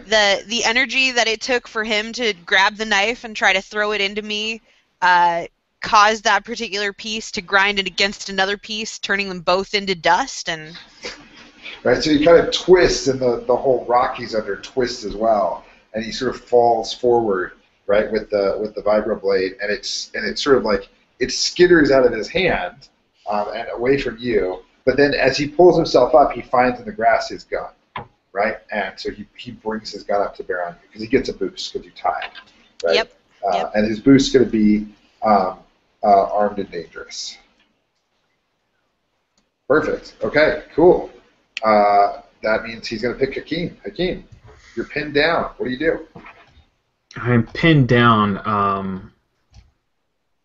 I'm going to say that I have a line of sight on Jade's position. Okay. And so I'm going to draw and try to create an advantage for her. Okay. By firing on that mob, because I think I've got a line of sight there. So I'm going to free her up. You could actually just take him out if you want. You don't have to create an advantage. You could just attack. Okay. I'll just attack then. That sounds fine. So that seems like you're trying to be clever, right? Because you're sort of shooting across the battlefield, like rather than engaging these guys, you're like, wait, what about over there? And like take that guy out. Yeah. All right. That sounds good. Okay. Now they're pretty bad at dodging fire. They're only a +1 for that. Hey, well, I'm only a +1 at being clever. So here we go. All right, I got a 2, and you got a 2. I have a 3. 3. Crap. Spend a fate point and he's done. Sure, I'll spend a fate point. Okay, so you're going to go from which aspect? Which aspect are you using? Oh, from which aspect? I guess it's by the book. By the book. You like check your gun. You like do the thing, right? You put your gun up, and you're like, Terry, how far is it? Oh, actually, Terry would be cool too, because you could be like, Terry, how far is it? 222 meters. Surely he shouts a warning, and it causes them to turn around and expose themselves more. Oh, yeah, good. Yeah, okay. Which is it? Which is a better fit? I'm sorry, I can hear the question. Which is a better fit? Is it Terry? Is the aspect you're tapping? Yeah, let's use Terry. Terry's okay. Good. I have her. I like the warning shot too, though. Like, that's good. Yeah. So Terry says it's 322 meters or whatever. And you take the shot, and the guy just drops. Like, boom. Sweet. Right. So yeah. So Jade, you look out in the distance and you see that Hakeem is like got his back pressed up against a piece of like fallen Duracrete. There's 2 guys shooting at the other side of it, but you just totally drop this guy, and you've got a clean path to the arcology. So Hakeem, who gets to go next? Let's see. That was the end of the round. This is the end of the round. End of the round. So we'll go right back up to our crazy seal chick. Great.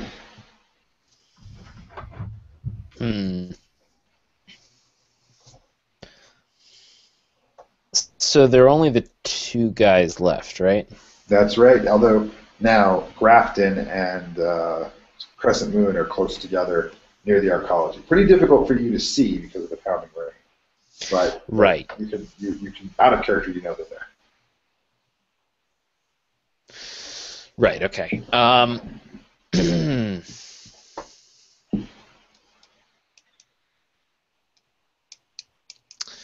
Yeah, let me go after the remaining two guys. The ones that have pinned down Hakeem. Yes, exactly. The ones that have pinned down Hakeem. I want to go ahead and pick up one of the guns that has been dropped by one of the guys I've smashed. Okay. And I want to go charging at those two with the guns blazing. Great. Okay. So you grab the guns up off the ground and open fire on these mobs. Go ahead and roll.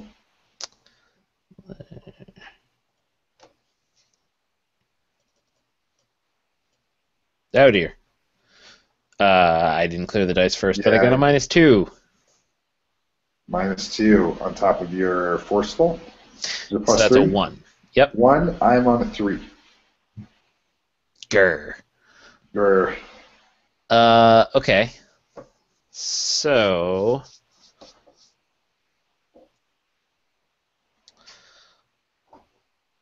I will spend a fate point.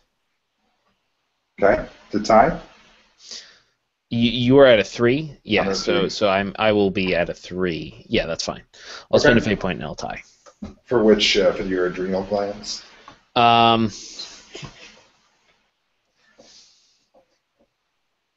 No, for the stupidly heroic, because this is me. I'm attempting to draw fire. I'm attempting to draw attention in a really stupid way. Cool. Good. So they definitely pay attention to you. As you start shooting at them, you don't do any real damage, but you do get their attention. What's your boost? What do you want your boost to be? Let's see. Can it be hail of fire? I am charging at them with 2 guns blazing. Yeah, totally. You could also be pay attention to me. Or, Sure, that works too. Yeah. I'm fine with pay attention to me. Because you want to draw attention away from.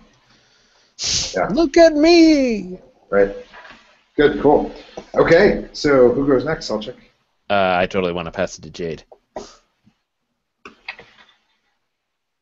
Awesome. All right. I actually, now that I don't have a mob on me anymore, am going to close the distance between me and the door of the arcology and try to hack the security system so that we don't get fried by the lasers or landmines or whatever it is that they've wired up to the door. Cool. Good. So what are you going to do about Grafton and Crescent Moon, which are clearly they're there walking towards the door as you sort of run up behind them?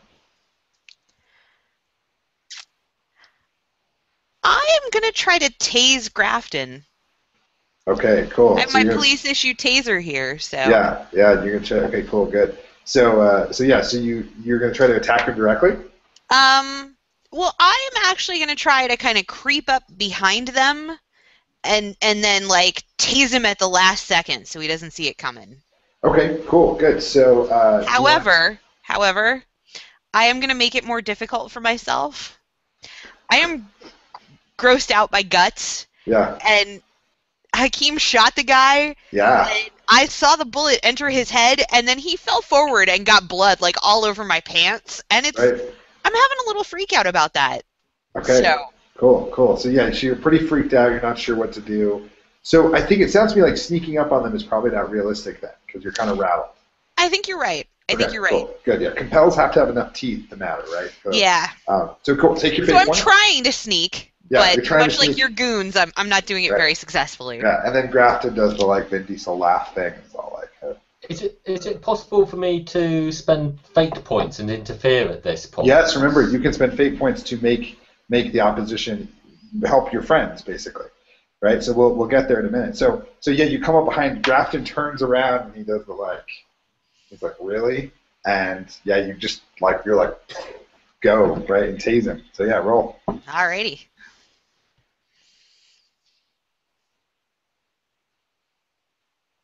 That's a pretty good roll. Grafton's only got a +1 for avoiding gunfire. He's a big dude.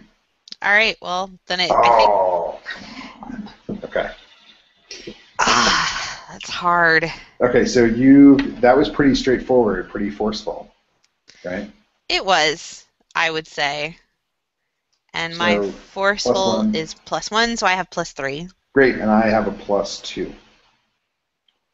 So He gets if any- teased, I think. he does Unless get- he's going to spend any fate points. Do you want to exhaust your pool? well, keep in mind that like he's a more major character, right? So he has more stress that he can take. So this is going to hurt. It's not going to necessarily knock him out. It's going to hurt. So yes, I'm going to tag one of Grafton's aspects, which is that he is. I don't really have a good one there. What else do we have? I'll use the pounding rain. So the rain is enough that he is able to like kind of dodge the fire. It only catches him in the arm. Like it doesn't catch him in the solidly in the body. He sort of like pulls away, and while you're sort of trying to track him, it's a little hard, and you end up catching him in the arm. And I'll spend my last fate point for that. So I'm down to 0 fate points, and I have a +4.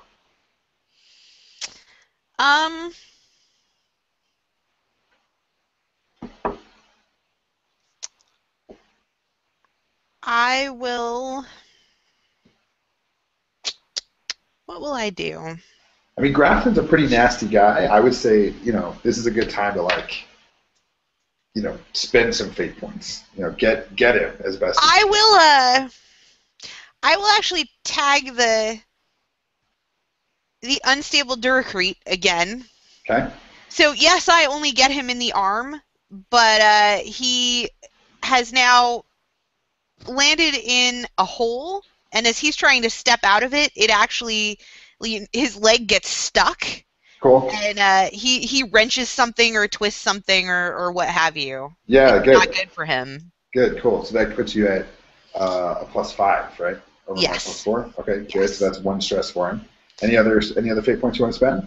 You can spend as many as you want. Like for example, you're a pattern recognition prodigy, right? So you knew where he was going to go. You knew where he was going to run. I did. I'm going to go ahead and spend another point. And Cool. That makes it +3. And then if you wanted to spend, you still have 1 more to go, right? yeah. You could spend another 1 and tag, say, for example, the hackable brain. So you hacked into like the security system around you, so that you actually like shut some of the doors. So like right before you opened fire on him, he like reached down for the door and like couldn't open it, and so you kind of boxed him in with your like hackable brain. Yeah, I like that. I like Okay. that a lot. Cool. So you're 5 up on me, which is a Yes. lot, right? That's not Yeah. good. Okay. So does anybody else want to spend fate points, Chris? No, I think I'll let this pan out. Okay, cool. So Grafton actually has 4 stress boxes. And unlike the goons, they're not just flat stress boxes. They're like yours. Each one is 1, 2, 3, 4, that kind of thing. So he's going to go ahead and burn his 4 box and his 1 box. So that's a lot. He can only take a little bit more stress before he starts taking. Oh, no, so he shouldn't have 4. No, he has 4. No, yeah, but he does. So he burned through these 2 major stress boxes. He's much closer to taking consequences, taking like permanent consequences from this conflict. Okay, and you've zapped him really good. Like it's like he like shakes and he's like reaches down and pulls them out of his arm and like throws the like tasers down on the ground and like flexes his arm as he's like ready to like punch you in the head with his big massive fist. So who gets to go next, Jade?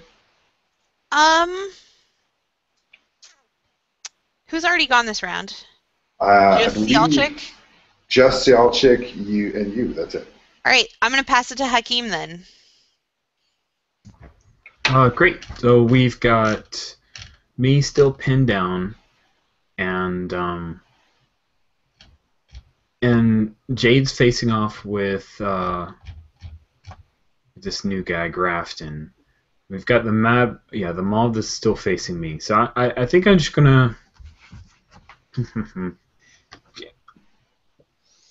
I think I'm gonna try to browbeat these. How many are there in the mob? There are two Just two left. Yeah. Yeah, threaten these guys to give up. Yeah, so I'll start reading off. I think it's obvious they're defeated. So. Yeah. Okay, good. So this is probably forceful, right? That you're trying to basically get them to break and give up to your will, or is it flashy and that you're making a big production of it, like okay, boys, we both know you're just done. Like that's it. They just put down the guns. Can I say I love the idea of him playing to the camera in this moment that is clearly like actually a really bad thing, and all these horrible things are happening around him, and he's like reading out the regulations trying to make it sound cool. Yes. Yeah, that sounds great. Okay, it sounds very flashy at that point. Okay. Yep, I will Mirandize these guys. So. Yeah, exactly. I'm standing up out of cover. Yeah. Good. Love it. Okay, so first of all, I think if you're standing up out of cover, right, you're exposing yourself to fire, which we kind of established that you couldn't be fired upon, right, because you were pinned down, but you couldn't be fired upon. I think that's a self-compel, that you're to your trouble. Cool. That you're doing it by the book. So take a fate point, right, and make sure you identify those self-compels, because you gotta, like, you're like, good role players do stupid shit for their characters, right? So get the fate points for it, right? It's funny because like people who aren't that familiar are like they go after the fate points and it creates good role play, but good role players often forget to get their fate points for doing good role. So, beautiful. Okay, so you're at a +2 for this. They are they're not so like they're kind of at a 0 here. They don't have a skill mode that applies for resisting intimidation, like so they're just rolling on a 0. Sweet. All right, here we go.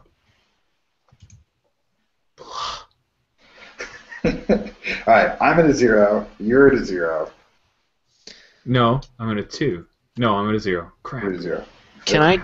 Is it possible to give him my pay attention to me boost that, he's rising up out of cover when they would be shooting at him, but they aren't because they're shooting at me? Yeah, you can use your boost like any other invocation. Yeah, so take you want to give him a +2? Yeah. Great, cool. So you get the +2 because it catches them way off guard, right? Perfect, cool. Okay, so that's enough to, that'll be enough for one of them to set down his gun, but that's it. The other one will still open fire. Okay. Do you want to spend another fate point to get that other guy? Sure. I can spend the one I just earned, I assume? Yeah, I totally. had one, but okay. Yep. I'll do it. I arrested 2 guys. Yeah, so the second, you want to use the embedded shill, so the second one's like, oh shit, is that Hakeem? Yeah. Totally. He like That's Harkon Hakeem. Yeah, right, exactly. So he recognizes you, and good. And emotional stress and mental stress and Fate Accelerated, exactly the same, right? So it's the same as if you shot them. Because narratively, they end up in the same place. They're not fighting anymore, right? So shot them handcuffs. Right, so they put down their guns and sort of give up, right? And you do handcuff them? Of course. Okay, great. Yeah, you handcuff them, drop them to the ground. Good. Okay. Well, zip time. It's throw them down in the mud and zip tie their hands. Well, it's the future, right? So you probably have like this zip tie gun or something. It's just like it goes Sure. goes. Anyway, who goes next?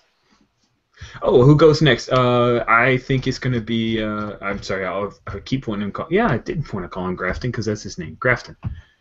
Great, cool. Grafton's gonna grab Jade and just choke her. Done with this, right? So he's going to try to grab her by the neck and lift her up. So Jade, what are you going to do?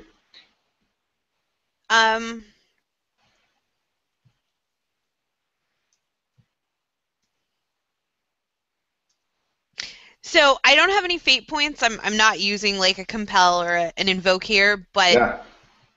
we established earlier that she had already hacked the net and kind of figured out how he's going to move and where he's going to go. Right. So she is cleverly going to remember that and try to not be where he's going.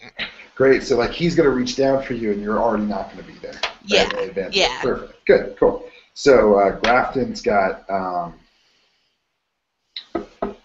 actually, yeah. So he's going to use. Oh, he actually doesn't have a very good roll for that. Yeah, you've just made him so angry that he's actually gonna. I'm gonna pick up a fate point for doing this. He's a tattooed muscle man, right? He's not the clearest thinker, and he's actually does not have. He's really good with a knife. He's actually not that good at grappling people. So Excellent. he's actually rolling on a +0 here, which is why I'm taking the compel, right? Like this character is not behaving optimally, right? He's so furious with you for tasing him. He's just grabbing for you. So he's going to roll on a +0 here against your clever, which I believe is a +3. Yes. Okay, there we go.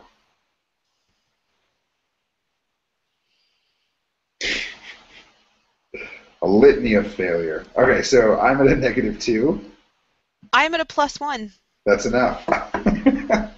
In fact, that's not just enough to succeed. That's enough to succeed with style. So Excellent. because you're defending on a succeed with style, you get a boost. So what would you like your boost to be?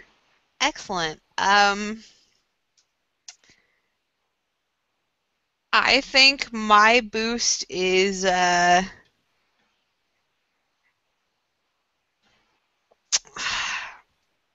know his fighting style. Okay, cool. Familiar fighting style. And you're kind of like in the darkness laughing at him, right? Because he's like reaching for you and you're not there, you're nearby. Taunting him. Taunting him. Okay, good.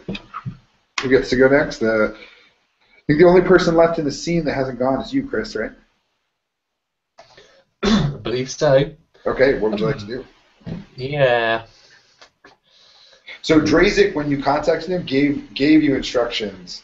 He told you, like, I'll be downstairs. You can meet me in the lobby, right? Like, so he told you where he was going to be. Yeah, and there's there's money at stake here. Yeah. But I also suspect that I got spotted because I quite possibly literally do have eyes in the back of my head, and Okay. probably spotted what Jade was up to. So I'm going to sort of make a show of sort of like trying to grab this guy, Grafton, like I'm being a good cop and arresting him. But actually what I'm going to do is slip a small but very powerful explosive device in his pocket. Because I figure I may be able to kill two birds with one stone quite literally here. Okay, cool. So first, let's have you So what I'm trying to be is sneaky. I'm trying to, appear to be doing something, but being sneaky at it. Okay, so first, let's have you spend a story point for a fate point for your story detail that you're spotted. And it makes sense that you're spotted because you have eyes in the back of your head, but we got to spend the point to establish it. Mm-hmm. Okay? Yeah. Cool. Second thing is, it sounds like you're trying to create another advantage here by dropping this like small explosive device into his pocket. So it's a sneaky create advantage action. I was more thinking of trying to make it a narrative thing. I want to use it at some point in the story, but I'm not sure. I don't know whether that counts as a story or. You wanted an aspect. You want there to be an aspect that says explosive in his pocket, so that later you can declare a story point that it goes. You could spend a story detail that it goes off. Yeah, right? and I could be pretty sure that it's going to blow him to bits and possibly someone useful as well. And because of the setting, we don't need to establish that you have explosives. Like, it's crazy. There's crazy technology. Great. Well, that sounds good. I'm anticipating invoking my dressed for. What was my? Oh, that's a good idea. Yeah. Okay. So you have just the right kind of explosive because of the dressed for success. Yeah.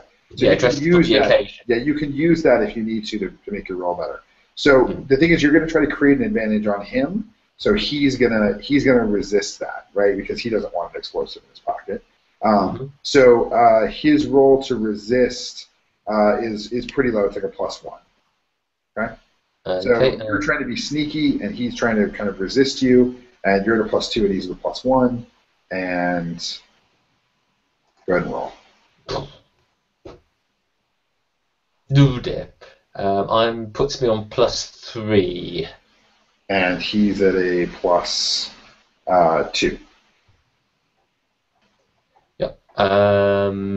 Is that enough for a success, or do I? I'm going to spend it because I've got that. What is it? The dressed for the occasion. Yeah. So you can use that to make it a +5. Yeah, and that's 3, isn't it? Because I haven't used it. Stuff. Yep. So then you're putting an aspect on him of explosive pocket, explosive in pocket, on Grafton. And because you succeeded with style, not only does like no one see you, but you get 2 free invokes on this. You can use it twice, basically, during the roll. I'm not quite sure how I'm going to blow him up twice, but Well, it's more like it's a +4 than a +2. Oh, I got you. Right. It's super successful. Remember, with free invokes, you can use as many as you want. So if you've got 2, you can use both of them. Right. It's not a big deal. Brilliant. Right, and that Cool. I spent 1 fate point in all of that, didn't Yep, I? you did. Yeah. All right. So, Chris, who do you want to go at the beginning of the next scene? As a quick question, he could pick himself too, couldn't he? He totally could. There's some temptation in that.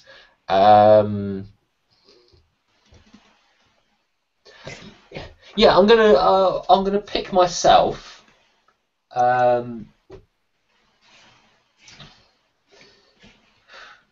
So Jade and him are sort of like grappling at the moment, effectively, aren't they? Yeah. Right. Well, Jade's kind of gotten out of his way, but she's definitely got his attention. Okay, I'm going to.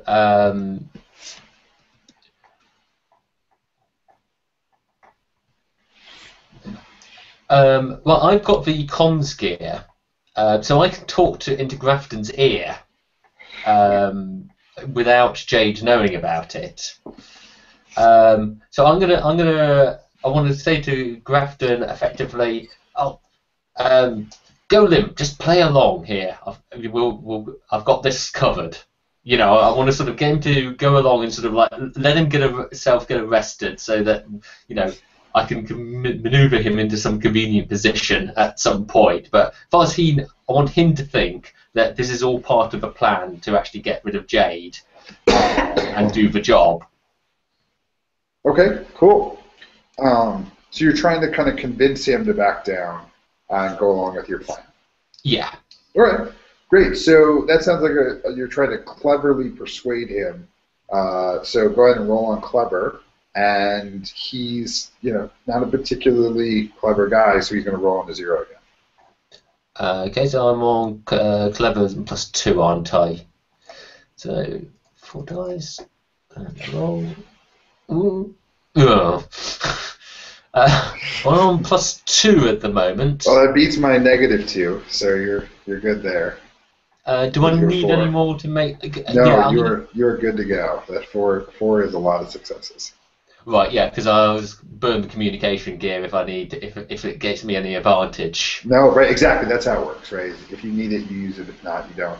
So that's enough to succeed with style. So Grafton puts his hands up and. Well, what I want is I want to like get his arm behind his back and sort of got my scruff of a neck and I'm sort of holding him and I say just play along, and okay. so and I just want to because I did it with style, didn't I? So yeah. I want to make sure Sergeant Public Relations captures it on his camera. Really proper by the book arrest. Yeah. And sort of no question marks about my trustworthiness, owner.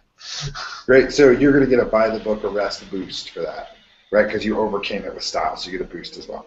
So Jade, from the shadows, you see that he's jumped into action. He grabbed Grafton. He kind of grabbed Grafton's arm and pulled it behind him, and Grafton gave up and went down to the ground and is allowing Crescent Moon to arrest him. So Chris, who gets to go next after you? Let's have Brendan. Actually, wait, first, is there anybody else that wants to take a conflict action, or are we done sort of harming each other? I feel like we're done. Yeah? I'd buy it. Okay, The rest cool. of the bad guy. Cool, yeah, bad guy goes down. Great. You haven't found Drazik yet, but as Crescent Moon is sort of wrapping things up, Jade, you see Drazik is now, actually is just standing in the middle of the lobby downstairs.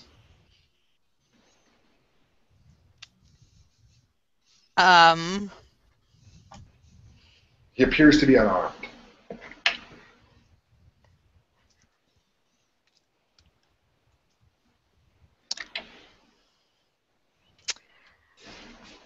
Well, geez.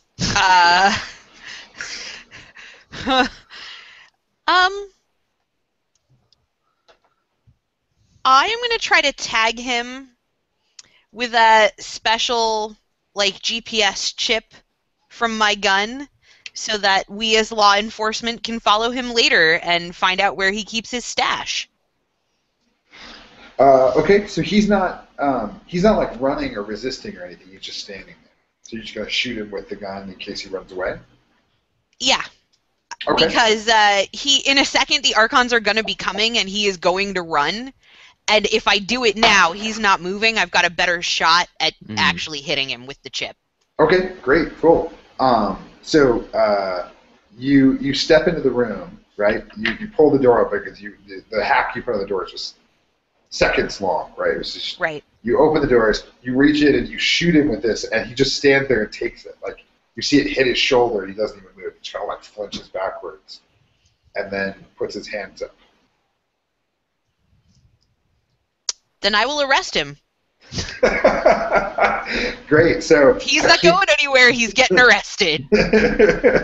Great. So Hakeem and Solchek are, I assume, running towards Grafton, right? You're finishing the arrest, getting this guy down, and as you sort of look up, you see that Jade is pulling Drazik around. Oh, she's like frog marching him out with like the gun behind his head, making sure that Terry's getting footage of her with the big bad guy while they're all wasting their time on the mook.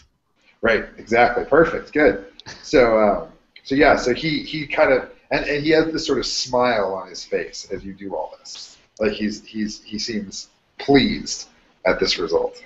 Okay. I want to. I'm going to get on the radio to our transport, and say, two prisoners. No, we've got 4 prisoners, haven't we? Yeah, 4 prisoners to collect. Yeah, good. So the last piece of the scene is the helijet like coming in over the water. Like the rain has eased up enough for it to get closer to the building, and you make this call, and there's the lights, kind of circling around you, and they drop this like wire that you can kind of string people up and they get pulled up into the air and stuff, right? And you sort of start wrapping people up. And of course you're all wondering, like, what is Drazik? What's the deal, right? Why did he allow himself to get captured? Why didn't he put up a fight? Especially when Grafton put up a fight. What's going on? But all of that will have to wait for next episode of Silicon City. Okay, cool. Good, that was awesome. Very cool. I'd just like to say, if we can get a closing credits shot, it's going to be as Drazik and Grafton, and if I can arrange it, Jade are being sort of all in the helicopter. That bomb's going to go off. Oh, just when I pop back to pick up some important evidence. Well, I think we'll probably at this point wait, right? We'll wait. Well, it would be interesting to kind of go to the next scene and have it go off later. Right, when it's well timed, but like to let the suspense ride. But yeah, I think that's like maybe the last scene is like we see Dre, in his pocket, like there's just this like beeping, right, in his pocket of this like, bomb about to go off, which is awesome. All right, so we do this. I do this after every game. Is a thing of Roses and Thorns, where I ask one thing that worked really well, that you enjoyed, that you had fun with.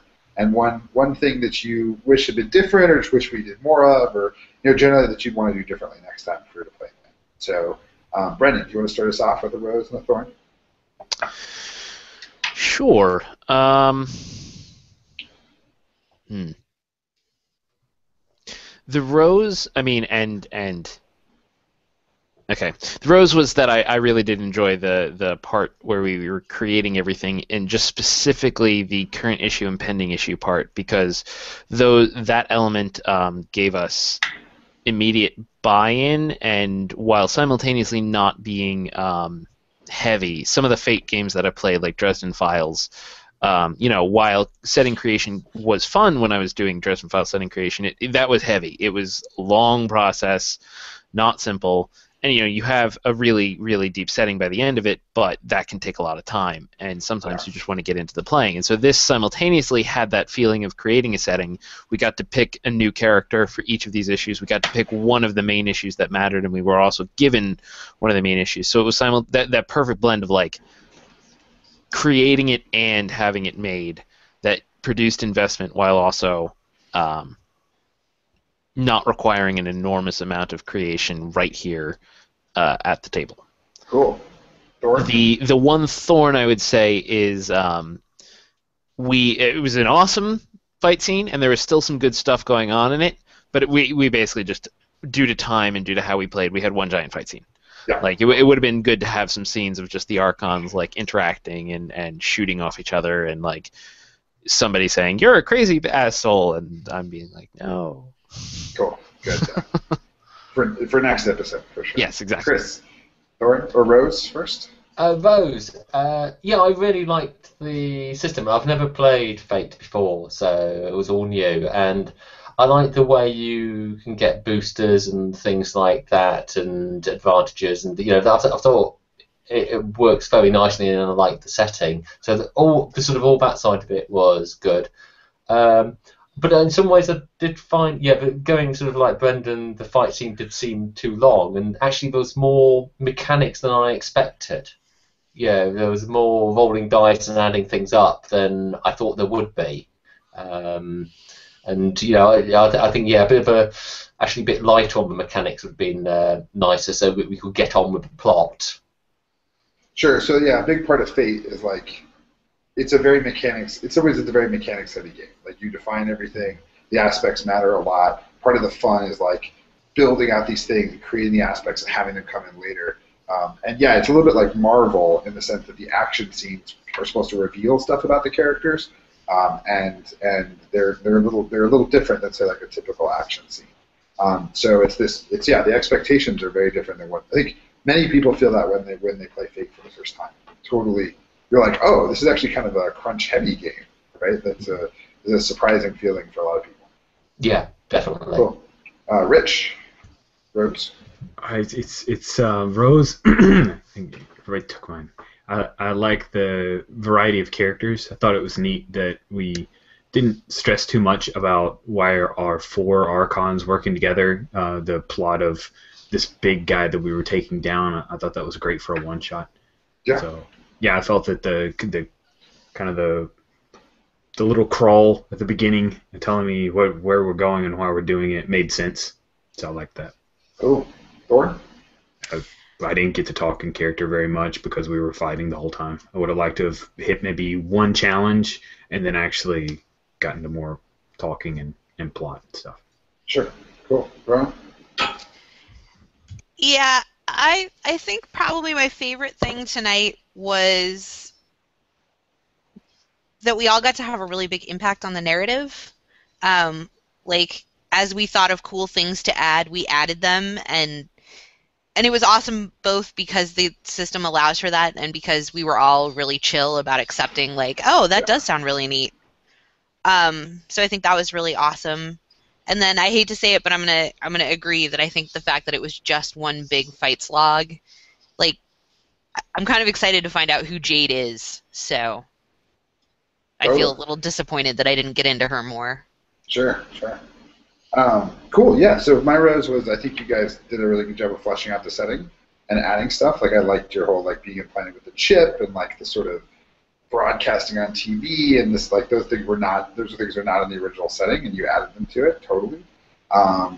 My thought would be, like, Fate is sometimes difficult to estimate how long things are going to take, right? And part of it is about, like, how hard you go, so, like, you guys get to choose if you want to blow your fate points and get through stuff, or not, right? Or like make another roll, right? And sort of like trying to help me think about like what's the best way to convey like, oh, you can just sort of like get through these guys if you blow through your fate points right now, right? And move on to the next thing. Sometimes one of the sort of difficulties of Fate is there aren't a lot of mechanisms to convey to the GM whether you're having fun or not, right? It's actually a difficult thing to convey to me. Like, I don't know if it's like, yeah, you guys are having fun because you're kind of beating up on these guys and getting to learn the mechanics and, you're in a good place, or whether it's like, no, I'm kind of just going through the motions and I want to see where the plot goes from here, right? Like, it's difficult to convey that. So one of the reasons we do Roses and Thorns is to, like, say, okay, cool, so next session is, like, just all talking with, like, one quick challenge if we need to. It's good feedback. So But anyway, thank you all very much for playing. That was awesome. It was very cool to see that come together. And I think we've got a good sense of where the next scene would go, and some conflict within the group, and like, you know, I think it was a good little, you know, 2-hour kind of demo after character creation. So very cool. Awesome. Thank you. Enjoyed it. Thank you. Thanks for running, Mark. That was fun. Good. Yeah, I had a lot of fun. Awesome. Good. Cool. Well, as always, check out the Patreon campaign if you want to back the Fate Codex. Stick around for Splat World, which is coming up next at 9 o'clock or 10 o'clock Eastern. And of course, we're here at Indie Plus a couple times a month with various channels, doing game nights and other things to kind of promote indie gaming and indie creatives. And we hope you join us for all those wonderful things. Peace out.